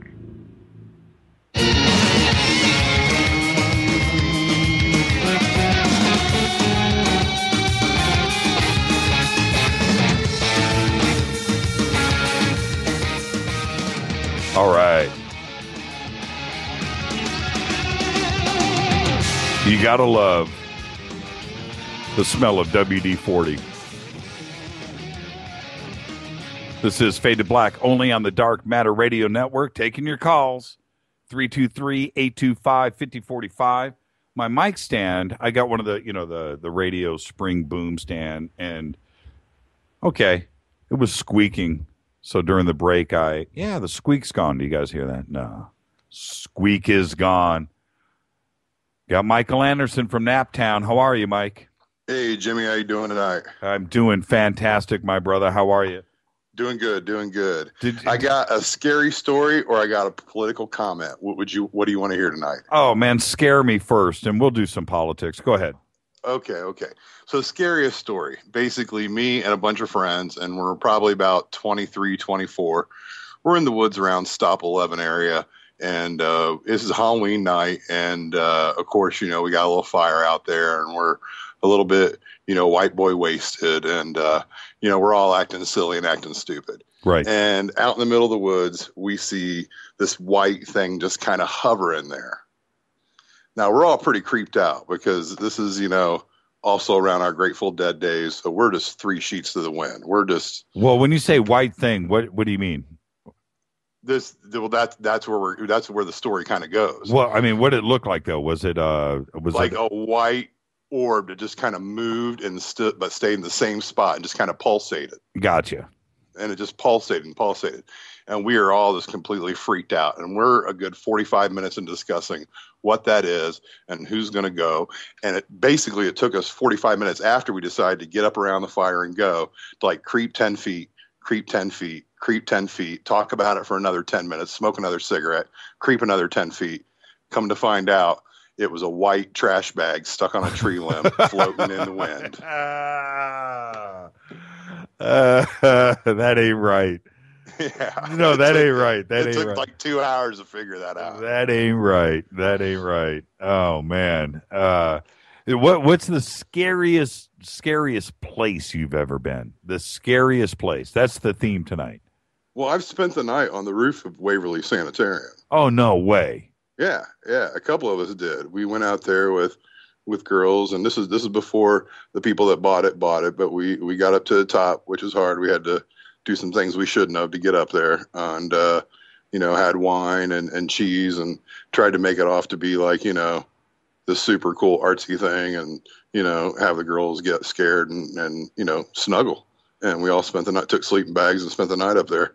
Used glow sticks because we didn't want to have fire, so we had a bunch of glow sticks and left those on all night. We all had flashlights, and we went all over that place. Oh man, tell me about it. Tell me about it. It's actually, there's like 4 floors, and then the very top is the open part, and the roof was actually a place where they were the most sick people back when it was emphysema or something had to do with the lungs. Mm-hmm. Everybody was there. The whole United States, half of them were dying from it or whatever it was. Tuberculosis. And, so that's where they would have them upstairs outside. So it was kind of like all you had was the brick of that part of that wing, the opening of it. We kind of stayed underneath there. And I mean, I didn't see anything. I didn't see anything, but the whole thing was definitely a creepy experience. And we thought we saw things, but then, it was like, well, that's cigarette smoke. I mean, we're talking 15, 20 years ago when TV shows didn't tell us all the etiquette of ghost hunting. Right. So we were just a bunch of kids in denim jean jackets running around, long haired, being stupid. We used to, there was a video game that was turned into a movie. I'm going to have to ask Rita to post the name of the video game. I can't remember what it was that took place in the city. But anyway, a big part of the video game, there was like 1, 2, 3 of them, was going through a hospital, different floors. Is it the game where all of a sudden a girl just runs across the hall? Yeah, could be Yeah. with the nurses that were all freaked out. It was made into a movie. I don't know why I can't remember the name of the game. But that movie or that video, Resident Evil, I think. No, not Resident Evil. Rita will post it here in a second. Silent Hill. Yeah. Silent friggin' Hill. That video game messed with my head so bad because we would play it in the dark at night, and the sound effects and the music and everything else. Well, anyway, Waverly. I don't know if I could do Waverly at night because after playing Silent Hill. So was Central State still open when you moved out from Indianapolis then? That was Reagan years. Reagan shut it down. Yeah. Central State was still. I left Indy in '83. Well, Reagan shut it down, and now that place is like Waverly. Really? It's completely abandoned. Yeah, and that's just like downtown Indy. Yeah, I remember when just seeing Central State when I was a kid, looking at it and people, telling you about it, and you're looking. It was it's health. What's the technical term for it? You don't want. It was the untechnical is it was a cracker factory. Yeah. Right. Psychiatric hospital, is that the way to put it? Yes, sir. Yeah. And so thinking about who was inside when you went by when you're a little kid, that would freak you out because you always hear about it and see movies and stuff like that. I've been in that place too. You can get there through the smokestacks. So you can get in there. You can get in there through the smokestacks, and they got tunnels and everything. You're not supposed to be there. And that's what I'm saying. I couldn't do that. After Silent Hill, that stuff is off limits to me, man. There's no way. When I watch Ghost Adventures, and I love Zach Bagans, and when I watch Ghost Adventures and, locked in that place. Have you ever seen the movie? It's like Zach Bagans. It's a horror film. It's called Ghost. Oh, it's a same thing. I think it might even be filmed at Waverly. It looks like Waverly, and they go through. There is actually a couple movies that have been made there. Yeah, it's one of those found footage films, and they go into the basement, and the tunnels never end, and they get stuck down there like perpetually forever, and they keep going. The tunnels never end. Eventually, their batteries die.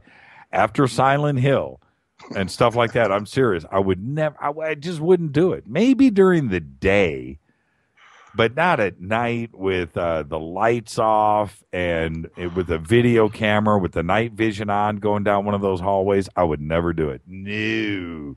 And I've only had one experience in my life, and I called in and told you about that one. So, I mean, really, and that wasn't too scary. So that stuff doesn't bother me because I've only had one like experience just out of the corner of my eye kind of thing. Right.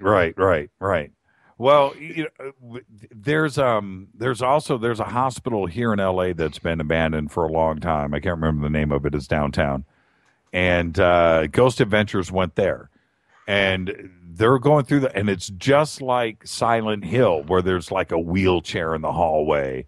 There's a gurney over here, and they go into a room, and there's still, beds in there, and just. Yeah, that wheelchair is creepy from the original Texas Chainsaw Massacre. That's why what it's so creepy to see one like that. That's exactly what I'm talking about. So I don't know. Would you go even as an adult? Would you go back to Waverly now and spend the night?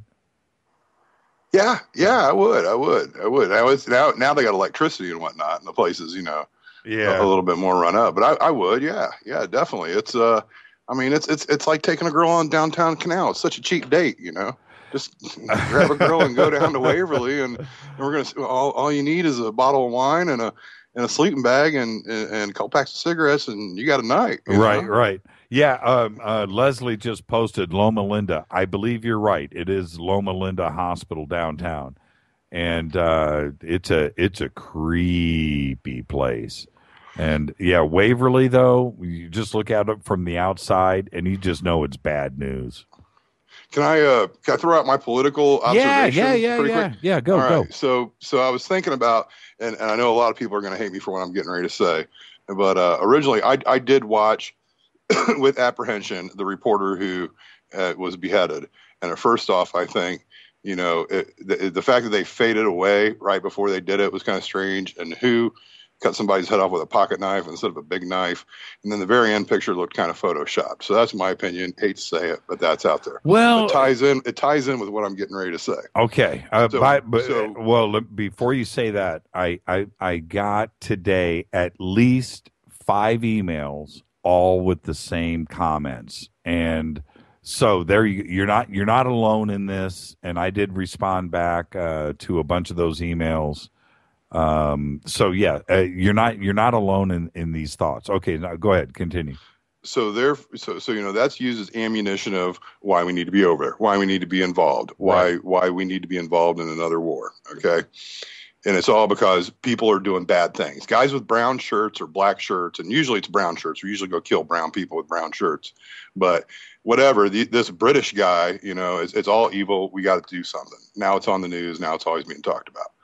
How come when you look in America and the Mexican cartel and their drugs, and they're doing the exact same thing? They cut people's tongues off and take pictures of it and do all kinds of, horrible, horrible things that are gruesome and bloody. And they show everybody don't mess with the Mexican cartel because we'll do that.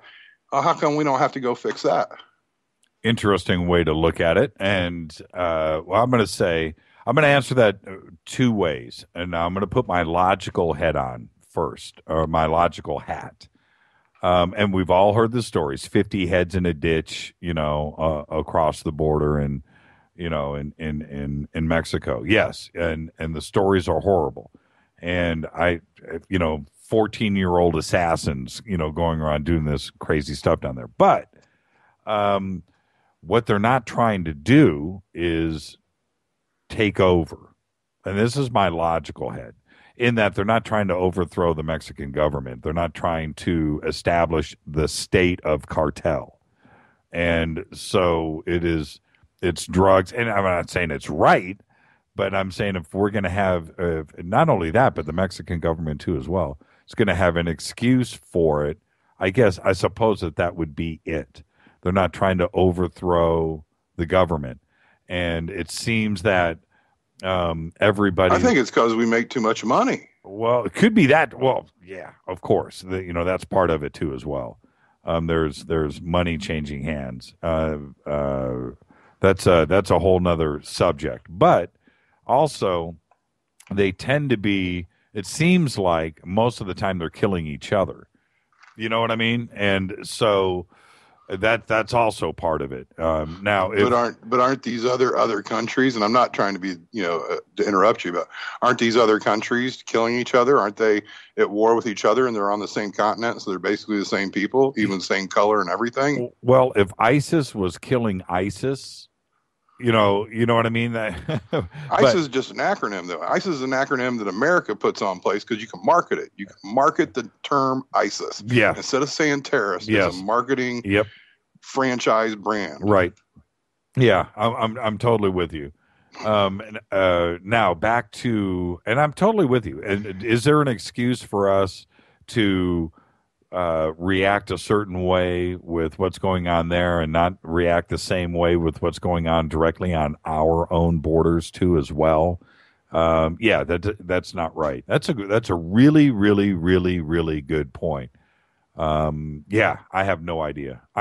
I've thought so many times when you hear about these horror stories that what goes on in some of these border towns, between Texas and Mexico, that this stuff goes down. How lawless is it really? Why can't we just, not only us, but the Mexican government go in and wrestle control of all of this? It's beyond me because it's right here in our backyard. Maybe it's not really as bad as what we hear, because if it was, they'd kind of be like, well, we're going to close the borders off, and sorry, Americans, you can't go over, we're going to decide that it's a little too dangerous for you. I mean, why not? All of our other civil liberties are taken away. Right. What's to say, it's too dangerous, they're killing Americans, they're cutting off each other's heads, they're doing whatever. Well, down in I haven't been there in a long time, 10 years, but I used to go down to Tijuana a lot. And even south of Tijuana, and I loved it down there. I did. I love Tijuana. I love going down. I never felt threatened or anything. You always hear these stories. You never want to wind up in a Mexican jail, man. You don't want to. Well, you don't want to be. Somebody tried to sell us a sister in Tijuana. A sister. Yeah. But I always had a good time down in Tijuana. Always. Yeah, did. It's a blast. I like the fact that you have to do a shot or pay a cover charge. You got to love it. Hey, Michael, man, all the best, my brother. Thank you for taking my call this evening, Mr. Church. For everybody in Naptown, tell them I said hi. I will. I'll talk to you. Thanks, Michael. Night. Let's just go one into another. Thanks, Mike. Always a great call. Hi, you're live on Fade to Black with Jimmy Church. Who's calling? Where are you calling from? This is Steve from Richmond, Virginia. Steve from Richmond, Virginia. How are you tonight, Steve? Doing well. How are you? It's a great night, and I love it when I just hear about these scary places. I don't know why, but it is always great conversation. Yeah, absolutely. Well, I got one for you. Give it to me. Great. So Steve from Bluefield actually may have heard about this. I grew up kind of in the same relative area that he did down in the southwestern part of Virginia. And there was a house that was, known to be haunted down there. And back in the 70s, a son had killed his mother and father down there. And, as kids, we used to go and sneak in a back door and just check the place out. And, they had left everything there the way that it was. At one time that we went there, we grabbed kind of what used to be a flower arrangement that, said something along the lines of, we miss our beloved mother or something like that. Stole it, took it back to the apartment that we were all staying in. And a few weeks later, the house burned down, and that flower arrangement just absolutely disappeared. Never saw it again. Nobody had been in the apartment, just gone. What? Explain that again. All right, so we That's unbelievable. Okay, just start from the beginning. You got to the end so quick. Okay, give that to me one more time. Okay, so the house, we used to sneak in the back door. Right. They had left everything the way that it was. There's furniture in there. Right. Typical house. I guess from the mother or the father's funeral, there was what was a flower arrangement. Obviously didn't have any flowers, but it said, we miss our beloved mother. Right. Something like that on there. Right. No one had been there forever, so we decided that we were going to take that. This is kind of proof that we had gone in, right. Whatever. Yeah. Right. So we took it, went back to the apartment that we all stayed at, and kind of set it up just, as a trophy, whatever. A few weeks after we had taken it, the house itself burned down. When it burned down, the flower arrangement that we had set up in the apartment disappeared. Wow. Yeah. Wow. And nobody got busted. None of your friends, nobody got caught. Nobody acted guilty. It just disappeared. Yep. Absolutely. Actually, no one was staying in the house. It was, I guess during college, whatever, nobody was at the apartment. So when we came back, it was gone. And no one fessed up to it. This must be about 15 years ago. Still, nobody's fessed up to it. So there was, I think all of us growing up, we always had a house somewhere that was, abandoned that we could get into.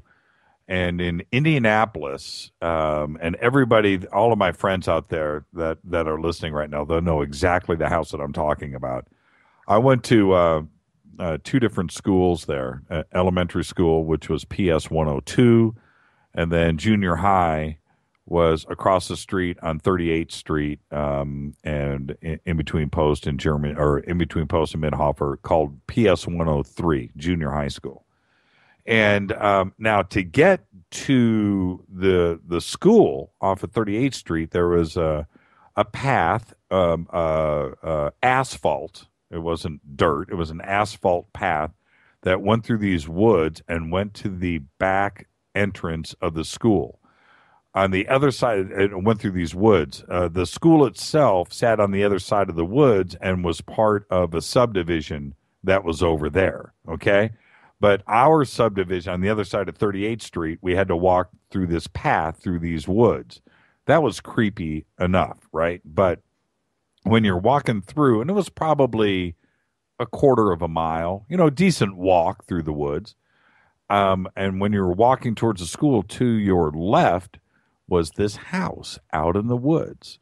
And it was your typical brick one-story house. And it looked like somebody lived there, but nobody did. But, it didn't look like the windows were broken and stuff like that. And one day, me and my buddies, we decided to go over, like lunch hour or whatever. We're going to go over to this house.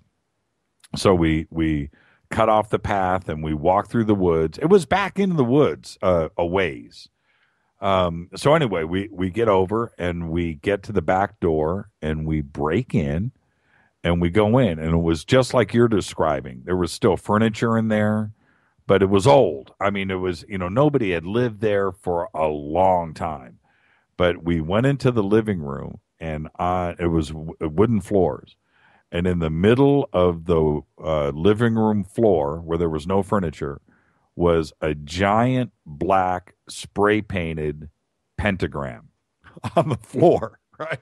And I looked, and me and my buddies, I was probably in 7th grade, and we looked. Now, I don't know. It doesn't matter. But we saw that, and we ran out that back door, and never went back to that house. Never went back. And every time I would walk to school in the morning and I would look at that house, I would walk a little bit faster. You know, at night, I would just walk a little bit faster through the woods.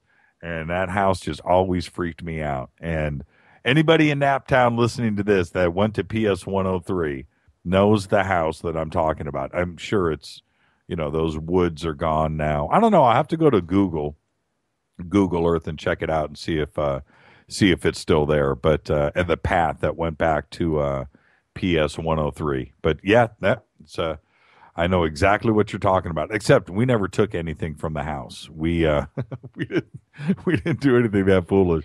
But yeah, there was that giant pentagram, and we at that age, knowing what I know now about what a pentagram represents and what probably went down in that house, I would have been totally freaked out. I only knew it from like a couple of scary movies that the pentagram, you know, was just a bad thing. But yeah, there it was. That and metal records. What's that? I said that and metal records. Yeah, right. And it was probably like 10 feet. I mean, it was massive. And there was, I remember there was like some spray painting on the wall and stuff, but we didn't hang out. We walked in. We knew we shouldn't have been there. We probably were only in the house for like 1 minute. We got into the living room, saw that on the floor, and we turned around and bolted. We were freaked out. I mean, I'm serious. I couldn't even, that house just terrified me. I just walked past it like it, oh, yeah, unbelievable. Yeah.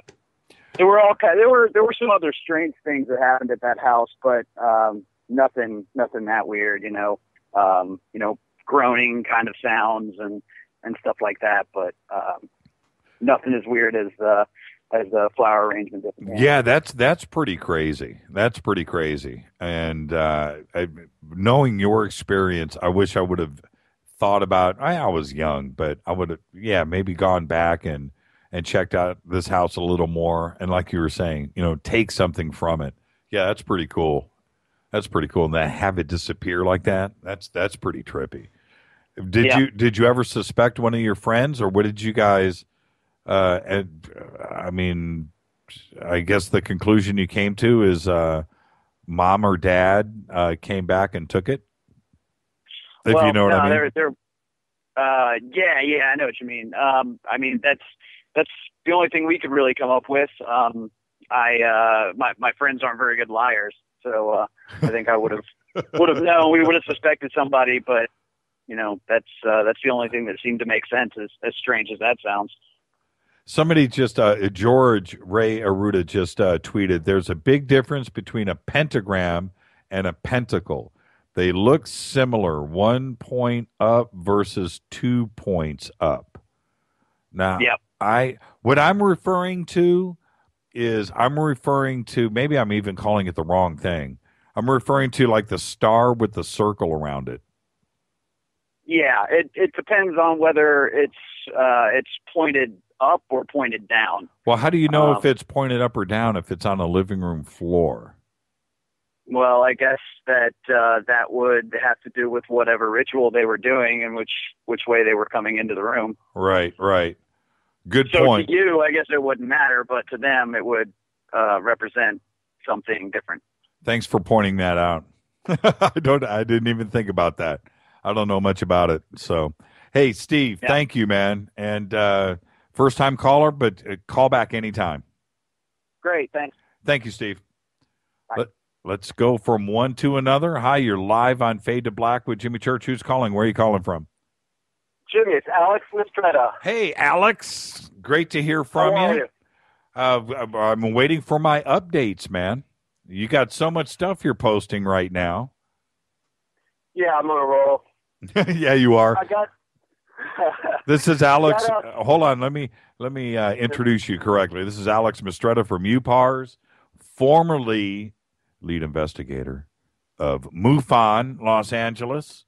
And I'm seeing a couple of things that, I'll let you. Let me hand it right over to you. What have you got going on right now? What's the updates? I was going to give you a little update on some of the pictures from the Point Doom. investigation. Oh, yeah, that you sent out for analysis. Okay. Correct. What have you got? So far, well, one thing, I'm meeting with those guys on Saturday for a little more in-depth analysis, but so far, you know the one picture of the object out in the distance that seems to be coming in or out of the water? Yes. They're extremely impressed with that. And they can confirm, no, it's not a frisbee, it's something that's out over the ocean. What did you think? And, I didn't mean to cut you off. Okay, what? Oh, no. What did you think about? Go ahead. What did you think about those pictures that were just posted with the airline pilot flying between Hong Kong and Alaska, the glowing red disc in the Pacific Ocean? Did you see those? Yeah, I saw those briefly. I haven't had a chance to really go over them that closely, but they look pretty impressive to me, especially, when you get a picture from airline pilots. Those are not, idiots.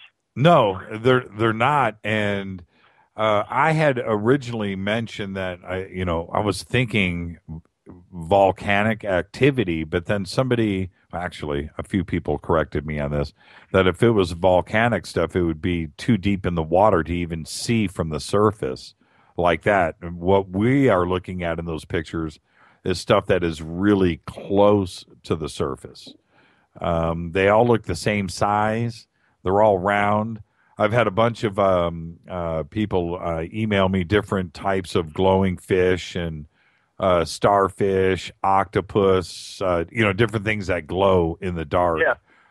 All possible. But the thing is, for me, those pictures were lighting up the ocean. It's one thing to have a glowing object, but I mean, that it was lit up. I mean, it was lit up. If you were swimming in that water, it would be like daylight. I mean, it was really lit up, illuminated. So, okay. So what else have you found out about Lori's pictures? That's pretty much it so far. Those guys are still looking at it, and they want to meet with me to discuss it further. A lot of the other pictures, quite honestly, they had a hard time telling exactly what they were looking at. They found them curious, but they couldn't tell me exactly if they were objects or they were reflections. But those guys are pretty conservative, overall. But that one, silver object coming out of the water, they were pretty much blown away by that one. So yeah, that one is. Yeah, that is obviously either something egressing or something is coming or going from the water.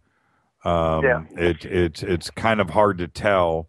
The water looks disturbed, so it looks like it's leaving the water, but it could be following something else into the water.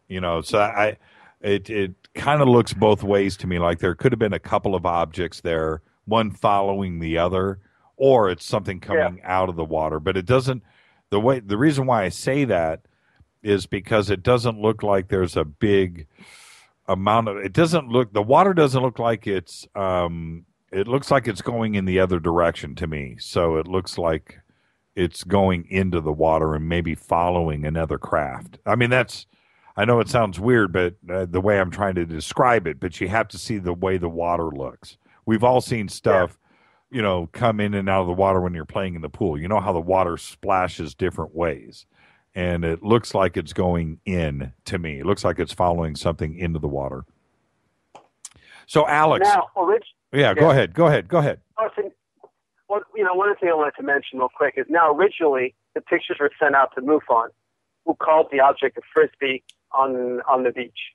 So I can eliminate that right off the bat. It's not, the object is definitely not on the beach. No. I just wanted to clear that up because I thought it was a little irresponsible for them to just come out with that analysis and, call it a frisbee.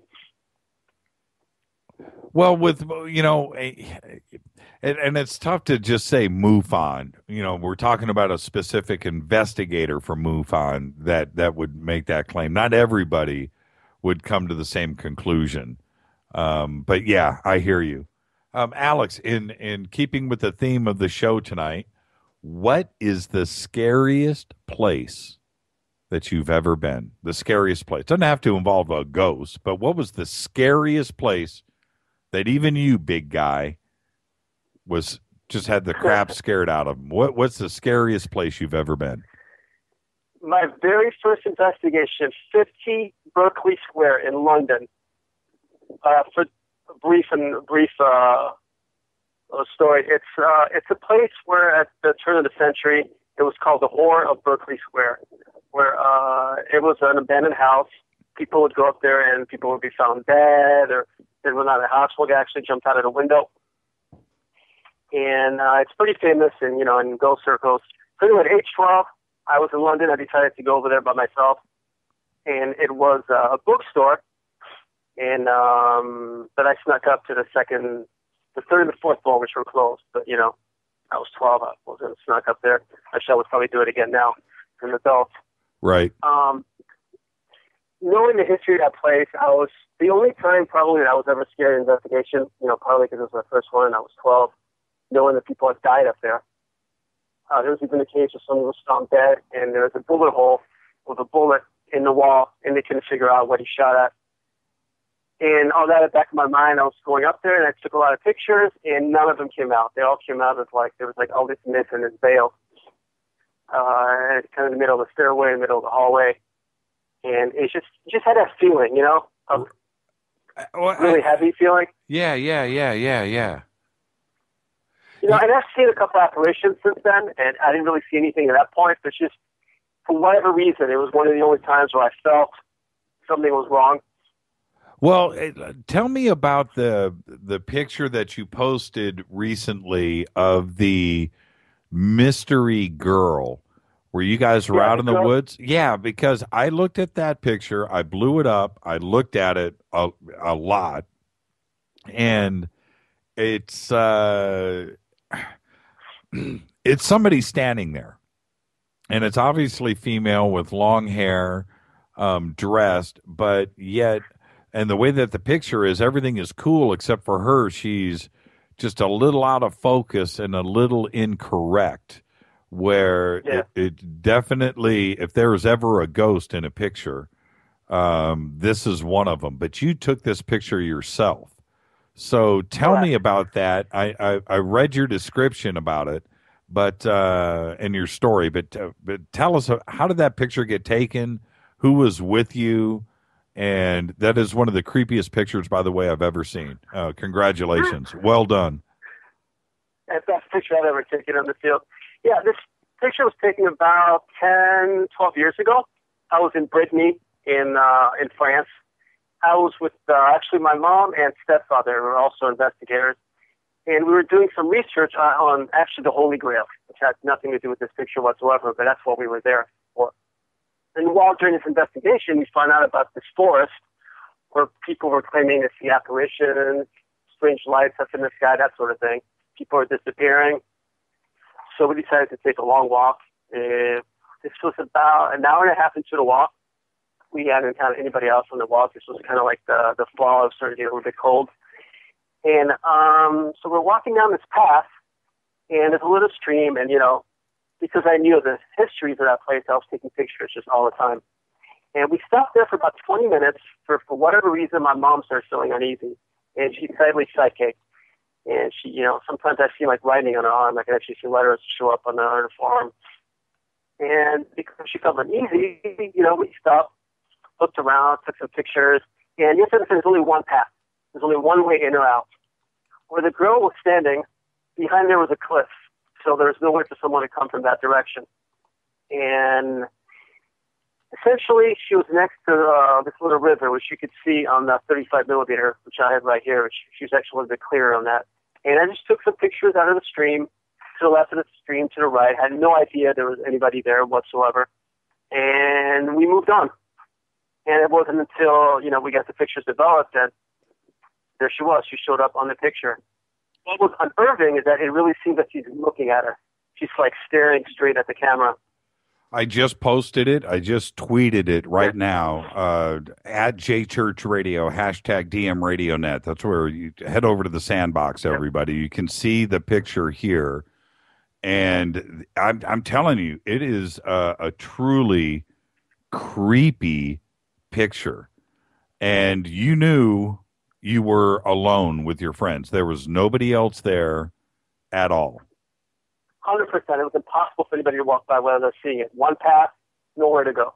We were there for 20 minutes, so I was 100% sure. See, this is the thing. When you look at this, what I tried to do is I tried to debunk it. Okay? Maybe it's a tree stump. Maybe it's a bush. Maybe it's maybe no. It's a female apparition in the woods looking at you. And that's a creepy picture. It looks like almost she has red hair. Yeah, she does. You can see in the original 35 millimeter, which I'll bring to you, and you can check it out. It's a lot clearer. You can really tell. You can see her nose, her mouth, the whole deal. And I don't have a scanner right here, so it's not the best copy. But I'll show it to you. I just know it's a girl. Or whatever. It looks like a girl. And she's dressed in black too. And she doesn't look. I don't want to put too much into it, but it's such a creepy picture. She doesn't look. She's checking you out. She doesn't look happy. She's kind of slumped over a little bit, and she's just looks like she's looking at the camera operator. That's what Savage Sock just posted. And everybody is commenting. It's a fantastic picture. It's unbelievable. How did you feel when you saw her, knowing that you guys were alone out there? Well, I was like, this is really cool. This is one of the best pictures I've ever seen. I was really excited. Like I said, my mom and stepdad were with me. They're a little more disturbed by it, especially my mom. I think it bothered her a little bit. She's a little more sensitive to this type of thing. I think the most unnerving part of it is, you're right, it was staring right at us. You can tell the picture. I mean, it's staring at the camera, or at me. I'm the one who was taking the picture. So it was aware of us being there. And that adds a whole other level to the experience. And your parents, they knew you guys were alone. Oh, absolutely. Yeah. I mean, they pretty much, they were freaked out when they saw the picture. And you guys weren't out there looking for ghosts. You guys were just sightseeing. Yeah, I mean, we'd heard that, this particular forest that had a lot of strange, apparitions throughout history. It's, but a lot of it was myths. So pretty much just I would, take a nice walk on the countryside where we were expecting to see anything. I was just taking a lot of pictures just in case, like I always do on every investigation, and struck gold. Totally. Everybody's commenting on it. It's a pretty creepy pic, man. And like I said, I looked at it when you first posted it, and it can't be anything but what it is. Now, if it was a real person in the woods, okay, all right, because that's what it is. It's obviously somebody standing in the woods, but you didn't see this person standing in front of you when you took the pic. And that's the point that we're trying to drive home here. You guys were alone, is my point. Yeah, I mean, we literally were there for 20 minutes at that very spot, and because we were resting for a little bit as well. My mom had said that a little bit older. So if we would have seen somebody coming in and out, there's one path. I had no other way to explain it. And I'm looking at it now, and the lights are off here in the studio. And it's just an eerie pic, man. Well done. With the black clothing, Doors, does he think there's a connection between ghosts and shadow people? I'm throwing that back to you real quick before you go. I think, shadow people are obviously a type of ghost, but I think there's a lot of different types of ghosts. There's a lot of, that's a much bigger conversation we don't have time for. That's a big phenomenon, but it's related, yes. I don't think this particular picture relates to shadow people, but I think it's just something else entirely.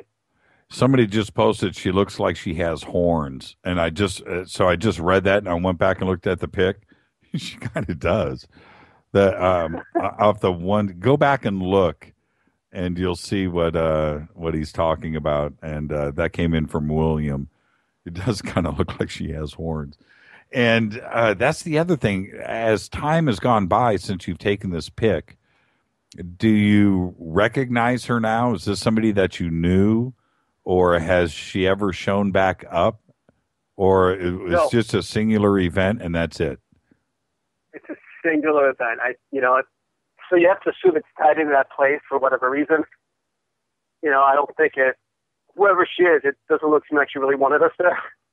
It's the feeling I get. Rita just texted and she said, what were you taking pictures of? You were taking pictures of a waterfall or something?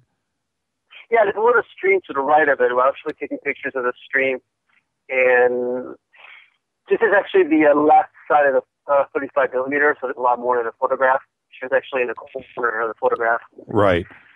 Well, what you should do, send me, everybody would love to see it. So when we're done with the phone call, send us the whole picture, because what you were taking, and I know the story, nobody, they don't know what we're talking about. This is to the left. This is the very left of the picture. What you're taking the picture of is off to the right. We're only looking at a portion of the picture. We're looking at the left side of it. Correct. Okay. All right. We got a little delay going on here. All right, Alex, send us the whole picture, and I'll post it to everybody so they understand and they can see the whole thing and see it in context, which makes it even creepier. No problem. All the best, Alex Mistretta. Thank you, Alex. All right, Jimmy. Talk to you soon. Bye. Alex Mistretta, UPARS, with his weekly update here on the show. Love it when Alex calls in. I can't wait to see. I can't wait for all of you to see the entire picture. It's pretty creepy. Okay, a couple of emails came in. Scariest places. This one's from Renee. She says, oh, by the way, that opens up the phone lines, 323-825-5045. And you can also Skype, Fade to Black 14. This is, just like that. Here he is, the man himself, Dino. How are you, Dino? Malibu to you, Malibu. Malibu to you. Someone suggested that. Okay. I'm not too experienced in this area that you're the subject of tonight, but I love the Nazi week. Couldn't call in last night. A cousin came by unexpectedly with his girlfriend, so I couldn't listen fully. I have to re-listen to Jim Mars. Everybody loved him, though. Yeah, you didn't listen with your cousin? Well, I'm just turning them on to him on to this, and his girlfriend got really into it, and I gave her a copy of my Whitley Strieber book, and she's an Aquarian, so she's into it. And I'm bringing people along. I've got a lot of converts since I've been listening to your show, and I turn them on to the show. That's how we do it, man. This is grassroots. You know, I truly feel I found a friend in you too, which is unusual to think someone calling from miles away would make a friend on the radio. You know, Dino, absolutely. But let me just say this: I feel like now it's you know, the numbers it's in the thousands. I have made thousands of friends, and I know everybody, and it's great. You know, with all of the emails and everybody that's on Twitter right now, there's going to be tonight probably 1,000 tweets that fly through tonight or more. And after the show, I go back, I get caught up, I read all of Twitter, I get caught up on all of the email, all of the phone calls that come in, all of the Facebook stuff, and I know everybody. You know, and that's what it's been one listener, one friend at a time, and that's what it's all about. I love it. It's the most humbling thing. I'm just completely honored. So thank you, and thank you for noticing, because you're absolutely right. Absolutely. So what have you got for me tonight, my friend? Well, there's just a lot of activity on there, and I've noticed it's gotten a little less intimate, but we all still know each other.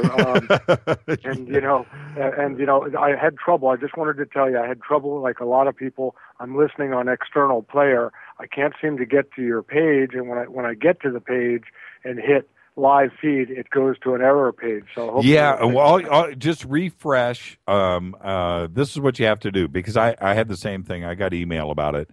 Just go back and in your browser, type in darkmatterradio.net, and then that'll clean out your old stuff, and you'll have the new web page in. And so it's a cache thing. That's an old page, and you've right. done, okay, that explains it. Yep. Okay. That being said, I just wanted to say again, several months ago, I think I emailed you about, Dan Aykroyd is one. I hope you're still working on getting him as a guest. And the other guy is Charles Hall. I want to hear about the big whites. We keep hearing about the freaky lizard people, and we keep hearing about the grays that everybody knows about. Can we get Charles Hall on? He's a nice man. Yeah, he's really cool. Thank you for that. Thank you for reminding me. I am in touch with Aykroyd's people, and I am trying to nail that down too as well. So, yeah, it'll be great. And next week we have some pretty cool stuff lined up, by the way. I will be listening. I will be listening. It's the only thing that gets me so I can get up early in the morning and go to work thinking about what I learned the night before. Yeah, it was a pretty cool week this week. It was pretty astounding. And aside from Jim Mars, because we can talk about Jim Mars all night, and Harry Cooper and Hitler living in Argentina and his evidence that was presented to us. Oh, I'm convinced now. I always thought that was a bunch of bunk, but I think there might still be some Nazis. Exactly. Now, out of all of that this week, though, there was one thing that stuck with me, and I reposted it today. I've got some other images tomorrow that we're going to put up on the website, and then we'll have a little article with some information behind it. Was Joe Fex's picture from France. That picture from France, I think, is one of the best UFO photographs of all time. And with the tower in the middle of her, the tall. Yes. No. That's Byrd. That's Admiral Byrd down in Antarctica. No, this is a picture that was taken in France, and there's an old car in the foreground. Yeah, that's the one. Yeah, okay. With the chalet and all that. Yes. That picture is freaking me out. So I reposted it today. And then Joe Fex sent us the original print with the border on it, and it's got like tape and stuff. But the original photograph itself, which is 14 by 18 inches, and big format. Yeah, and that's why the picture is so crystal clear. He's done a really good scan of it, and but the more that I look at that picture, and I look at what. And when it was taken, I think it's historical, and that's from this week. That right there, it's always about the evidence. It's always about what is it that we're talking about. Then what is the evidence? Well, in this situation, when we put this kind of evidence forward, all you can say is now what? Okay, what have you got to say to this? What is that in this picture? And that's what we're going to be seeing when you finally, and you don't tell us now, you tell us after you've done it at the Malibu underwater anomaly there.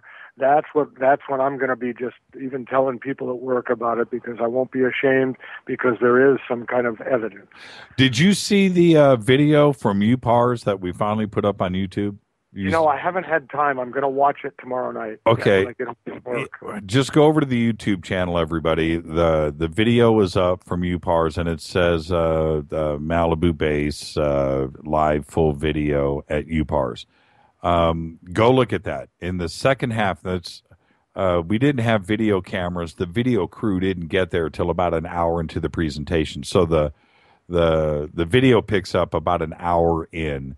We've edited the video down, so it's only about 2 hours, 2.5 hours long. It's not full 3 hours, but so it's brought down. But if you go halfway into the video, that's where the video presentation kicks up, and then you can see all of the new stuff that we've been putting forward.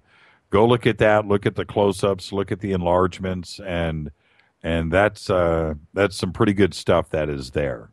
I'll do it the first chance I get. Now, the girl, I don't know anything. It looks like a redhead in the picture. Yep. No one ever considered it could be like the blonde in the picture from a couple of nights ago. It doesn't have to be, it could be an extraterrestrial. If they do indeed, some of these beings come through other dimensions, why couldn't it be a redheaded alien? They have tall blonde. It could be. It's a creepy picture. And I'm looking for these good-looking women now. You got me freaked out every time. There are a lot of good-looking women near where I live, and I look at a lot of them, and if they have kind of a distant look on their face, I go, could be an alien. Where is the creepiest place, the scariest place you've ever been? Okay, I'm not into this much. I'll tell you two quick ones. I was a kid, maybe about 12. We had a meal in the detectives club in my neighborhood, and we'd zip around. somehow one of the kids in our elementary school said, call this phone number. This is back when we had the dial-up rotary phones, no answering machines. So I don't know what the heck this was, but we would call this number. I don't know how we got a hold of it. And you'd hear a lot of little, which today would be electronic. We didn't know electronics back then. It would be, and almost like someone told me years later, well, it could have been someone who was hard of hearing. But we would call up, and it was weird, and we would talk to it. It sounded like we thought it was our robot, and my friends and I would sit around after school, hey, where are you? And we'd make names and all. And one time we were playing around with whatever we'd called up on this phone number where it would, maybe it was an NSA site back in the early 60s, but all of a sudden a creepy voice got on the phone and said, don't call again. And it was just the creepiest thing, and we didn't want to call that number anymore. Oh, that's a good story. And then as an adult, that's a good one. I was with a buddy who happened to be Native American. We went to Big Sur just for a couple of days and decided to hike back off Highway 1 to about 12 miles back, which is about as far as I go. I'm a car camper, when I used to camp.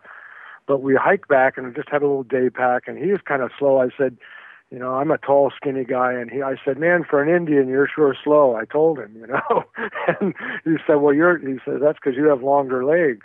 So I said, well, look, I'll meet you up the way here. I said, because it wears me out.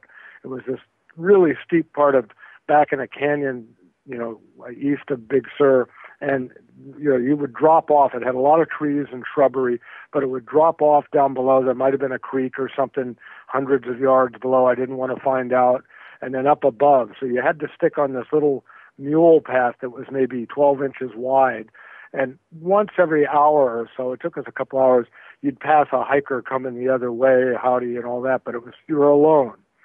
And I will say it now, I shouldn't have been doing it, but I was young and restless, and I had a .22 pistol with me, right? And so did my buddy. So I told him, I said, well, when I get up the canyon, pretty far enough, maybe I'll shoot off a shot, and if you hear it, you shoot a shot back, right? Right. So we did that, and we heard it echo through the canyon, and I stacked Rangers not out here, Right. And so anyway, I got ahead of him. He wanted to spend the night out there. I said, I don't want to spend the night. There was a spring out there, a few naked people running around. I said, no, I want to go back to the truck, So on the way back, I paced him again by about an hour. I got to this one area where it curved in. It was starting, it wasn't dark yet. It was not quite twilight. And I just got the strangest feeling that the hair on the back of my head, and I had a lot of hair in those days, kind of went up, and I just felt like I was being watched. I can't explain it. I don't get this way. I'm not a paranoid person, but it was creepy, and it was so much that I thought of grabbing my gun, but I said, no, I'm just going to go faster, and I was sweating after 3 hours, but I kind of just hurried along that path, and finally when I went around the next bend, the feeling went away.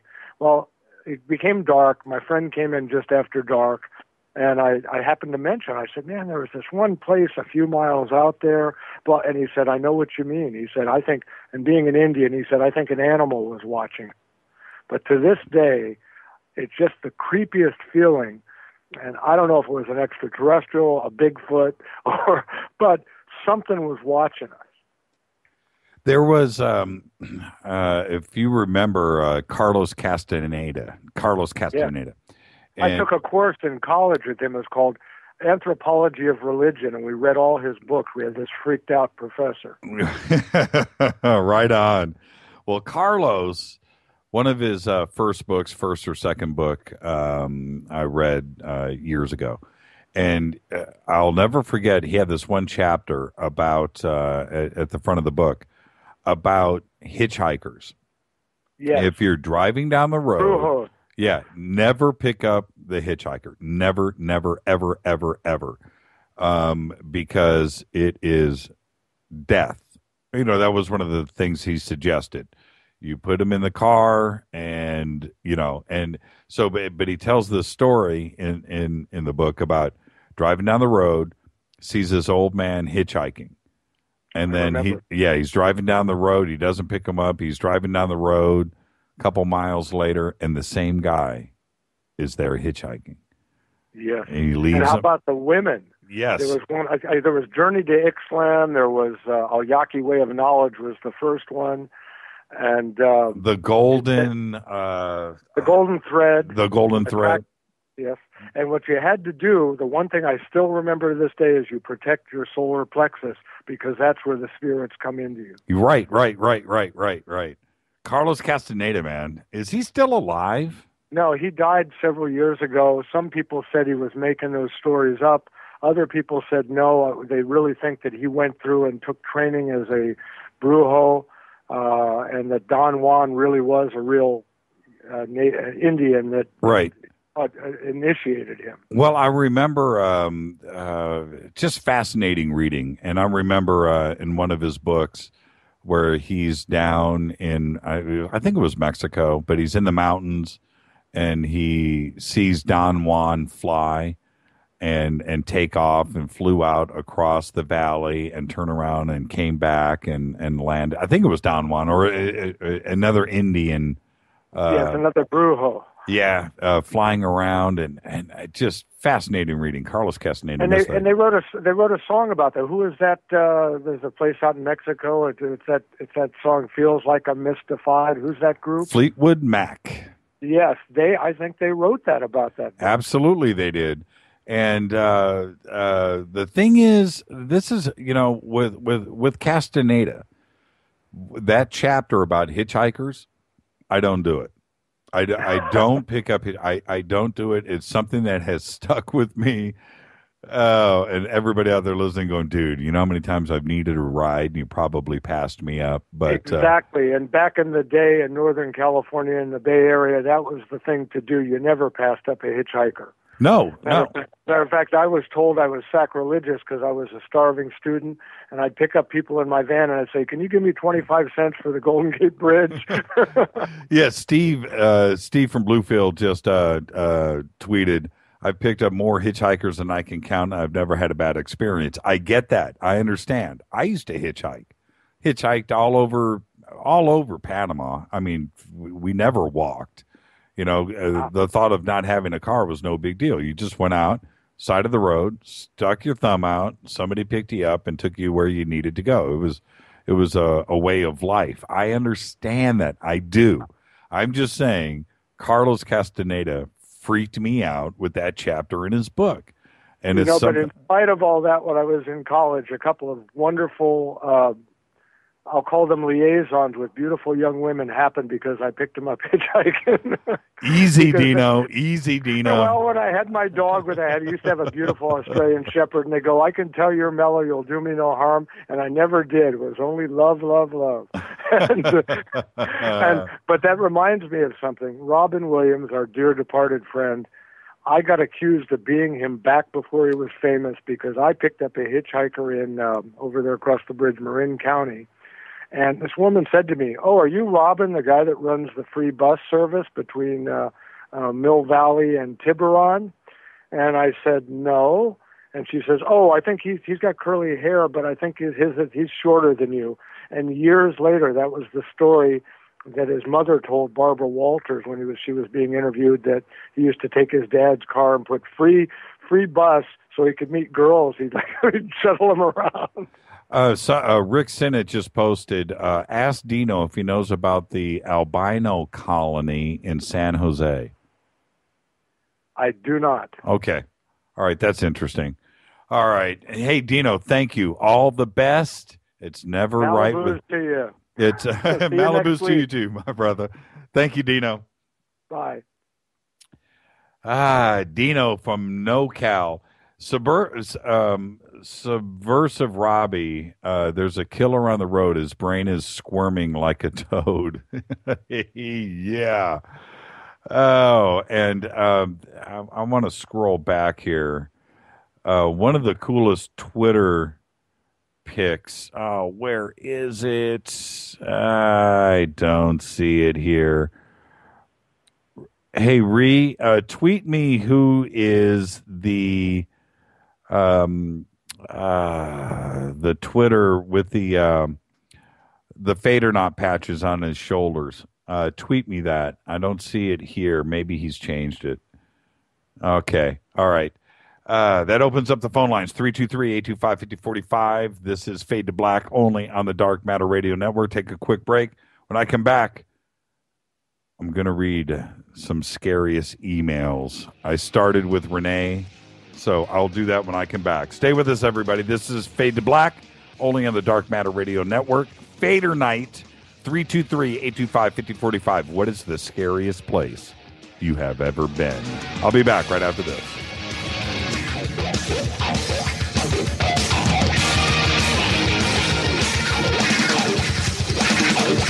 This is William from La Crescenta, and I listen to JimmyChurchRadio.com. Jimmy Church. Church. My name is Alan, and I listen to JimmyChurchRadio.com. He's always giving it to you straight. JimmyChurchRadio.com on the Dark Matter Radio Network. Hi, this is Rob Reiner from Anvil, and you're listening to JimmyChurchRadio.com. What's up? I'm Chris. What up? This is Kyle Massey, and you're listening to Jimmy Church Radio, the Revolution.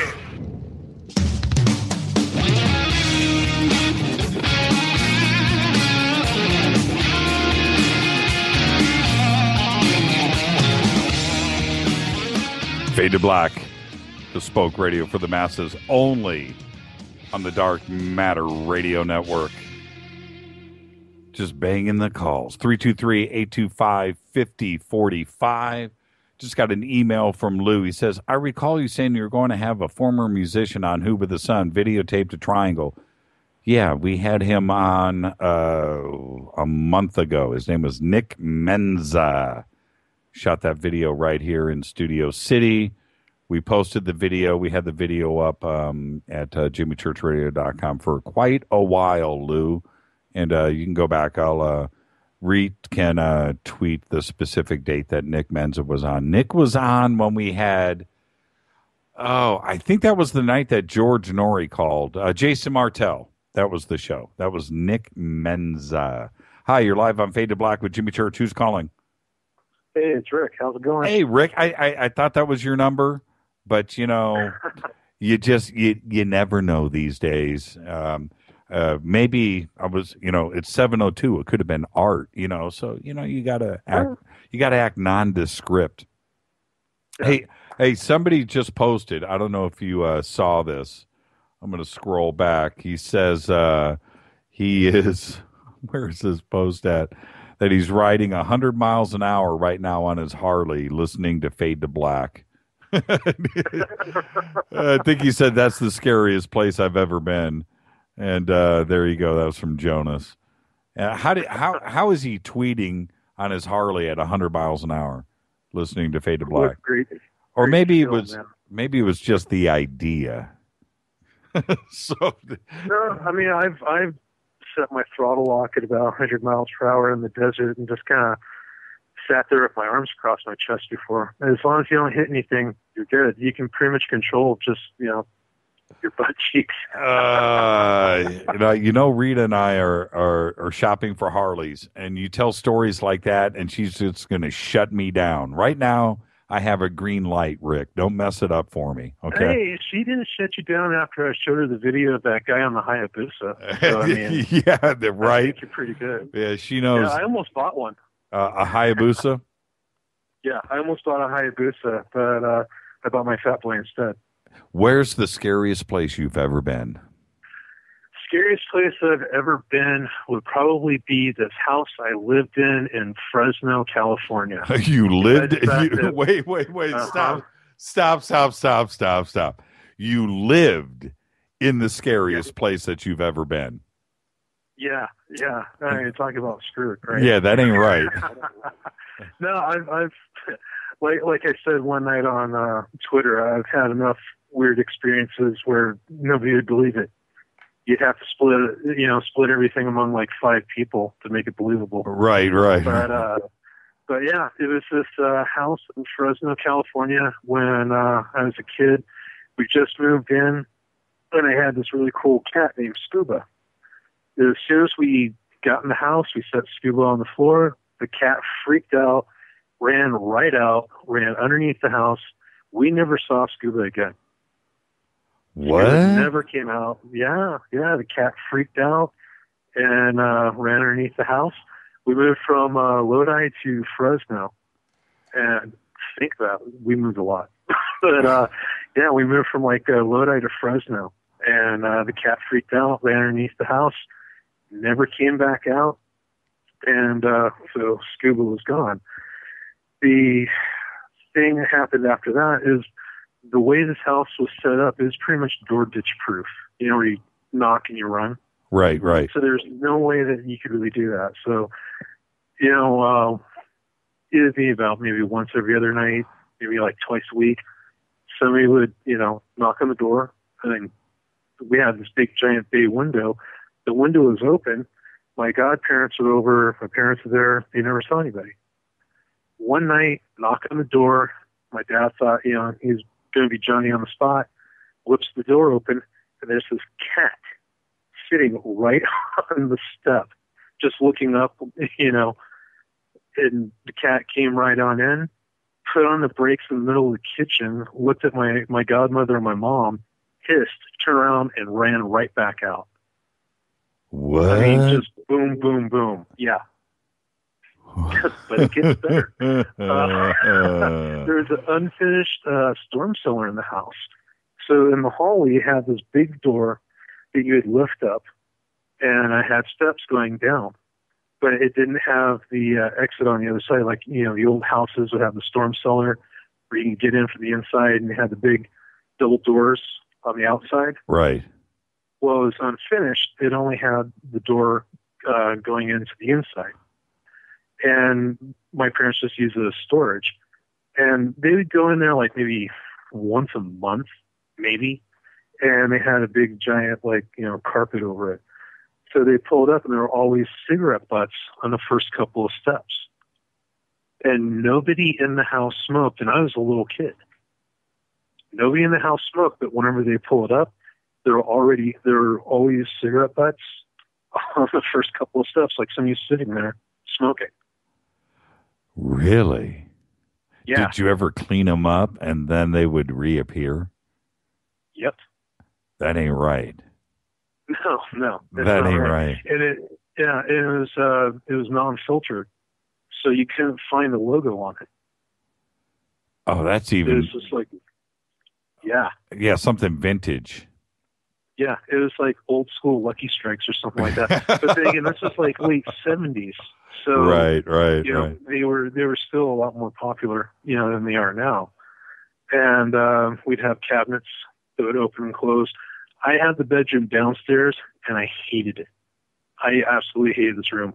Freaked me out. I was always either sleeping on, you know, the living room couch or upstairs with my folks.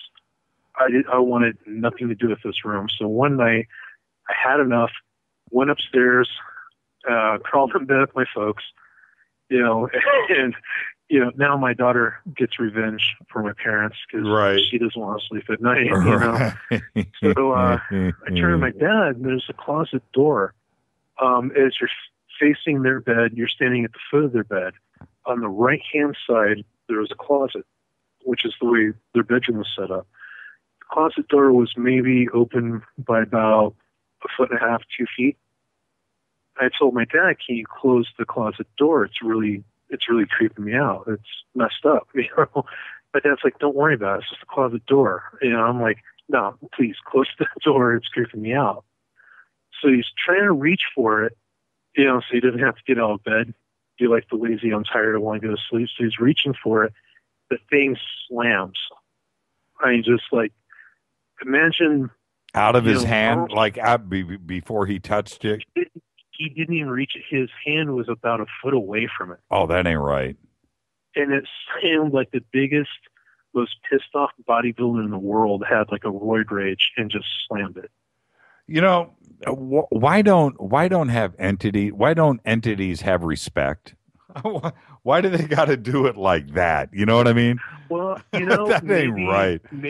Maybe it thought that I disrespected it by saying that, you know, it creeped me out because it's like, you know, for all I know, it's been watching us through the closet door, or maybe it's trying to be accommodating to the whiny little kid. Right. You know. Right. The door.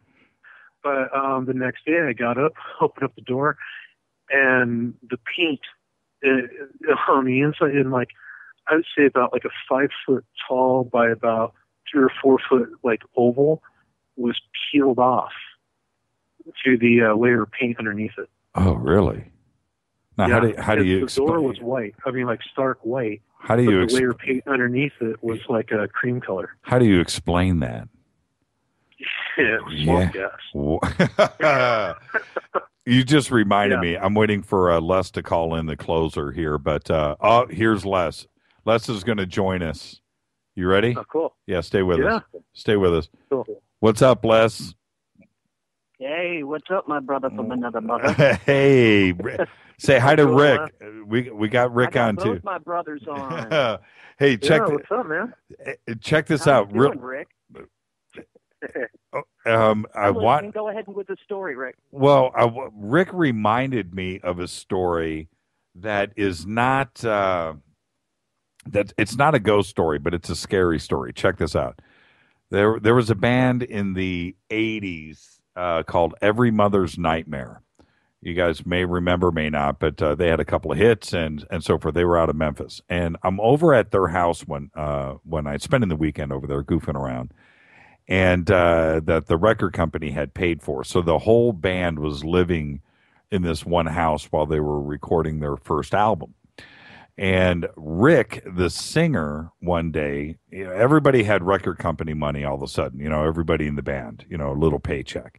Rick goes out and comes back with a python in a cardboard box.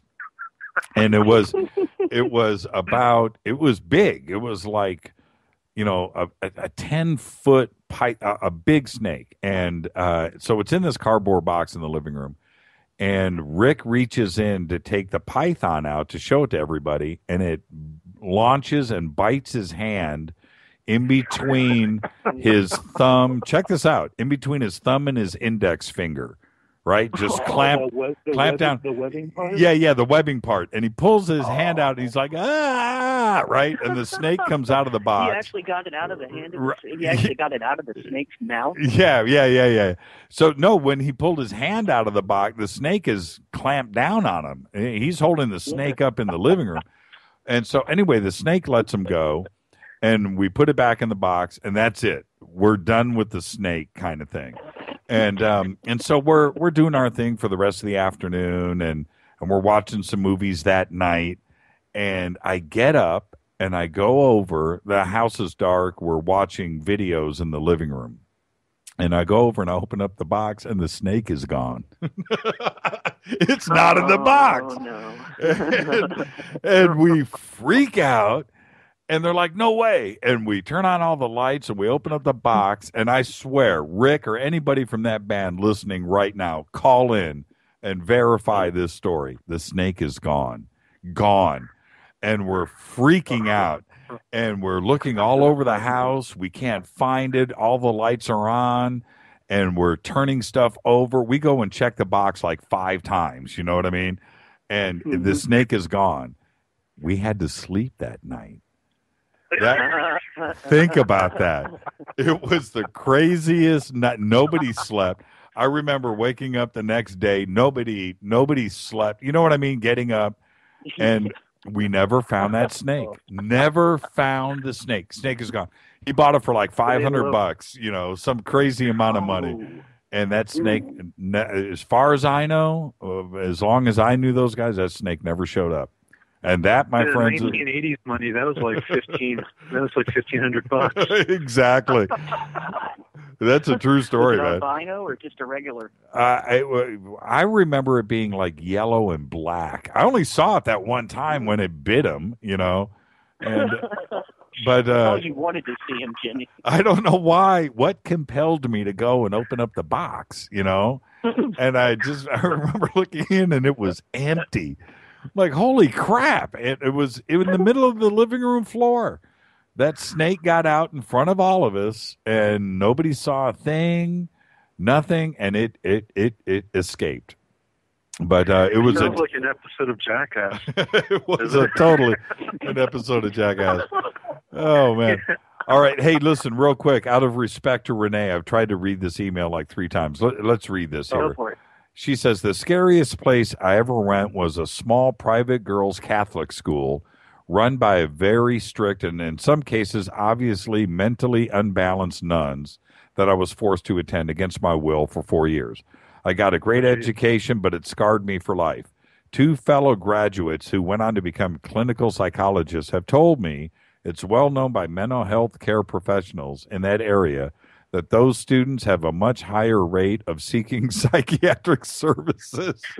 That makes perfect sense to me. I went to an all-boys Jesuit school, so yeah. Right on. Let's see, this one. I just went to California public schools. That was enough for me. Yeah, right? Yeah. Here's another one. This is from Brad, our friend Brad.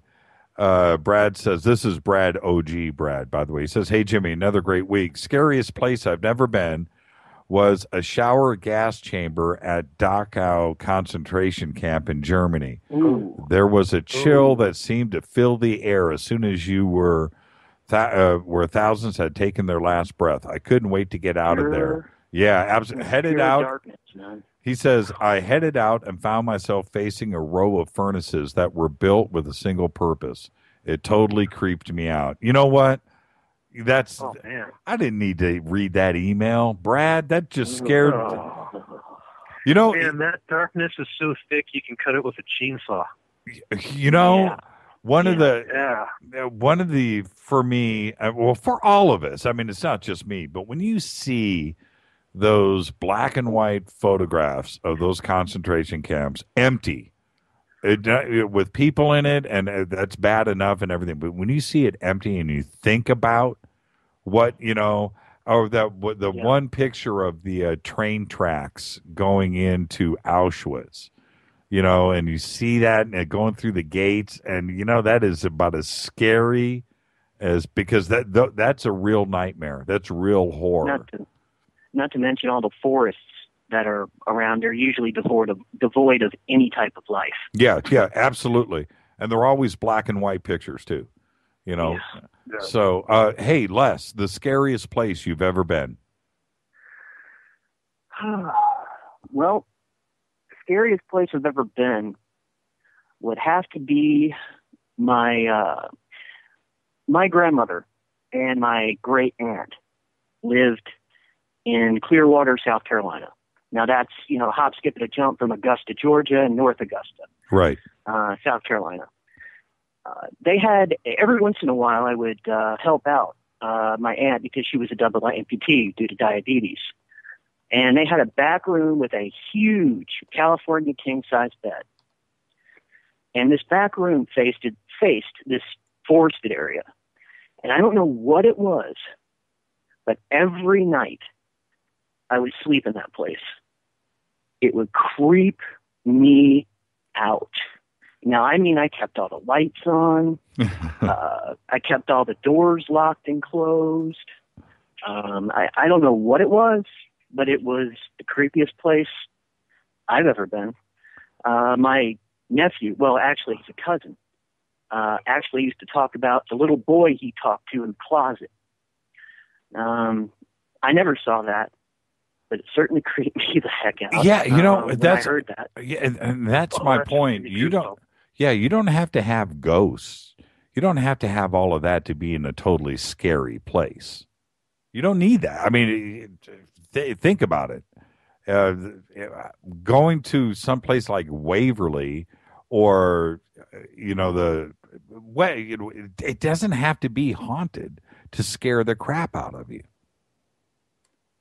I think it had to do with probably latent energy. Used to be Native Americans used to be around that area, and I think it maybe had something to do with that. Maybe a protector spirit. I really don't know, but it used to. When it got dark, it was fine during the day, but when it got dark, you could swear something was out there, and it didn't like you. That's it. That's my scary story. Did you ever research the place at all? No, I never really got a chance. But I'll tell you, once my grandmother and my aunt moved out, it fell apart very, very quickly. What do you mean? The mold started growing on the walls. It started becoming very decrepit. It's like there was never meant to be a house in that place. And we still get together Thanksgiving, Christmas, and we always talk about that room. Every family member we have talks about that room. And it wasn't just me. It's weird I know that, and I mentioned this earlier, there's a lot of scary places. For me, the scariest place I ever been was playing Silent Hill 1. That had the best ambience. I love the beginning music to that. Oh, that music would just when we would start playing that game and that music would start, it was just wrong. That was a really, and I remember reading the reviews about the game. And Rita will tell you about this. I read the reviews and I took it. I said, "Hey, we gotta go to Fry's today. We got to buy this game." And I was trying to, and I showed her the review, and the review scared you, and I was just like, wow. So we were all completely psyched out before we got home, and I remember we got home, we turned off the lights and we started playing that game, and it was not a light turner outer game. I'll say that. No, and you just knew. I mean, some of the creatures, the monsters in that game were just and the wrong. radio that would start crackling. Yes. The walkie-talkie would start to crackle when it got. Isn't that the one that had the air raid sirens? Yes. Yeah. Oh. Yeah, and they had that whole subway thing too as well. I mean, they had the mental hospitals and they had the hotel but that whole subway, the subway section of the game took you like 2 weeks to get out of, and you were so scared it was just insane. Oh no, I died. I got to go back to the subway. I don't want to go back to the subway. They've got a brand new one coming out soon, and it's actually for PS4 and PS3 probably. It's got, and I can't remember the guy's name, but it's the guy that plays Daryl on Walking Dead is going to be the voice of the main character. Oh, is that right? I believe. I bet it's going to be. Norman Reedus. Yes. Yeah. I bet it's going to be good. I bet it's going to. It's funny, but the original Silent Hill, all three were really good, but that first one was a revolutionary game. Absolutely revolutionary.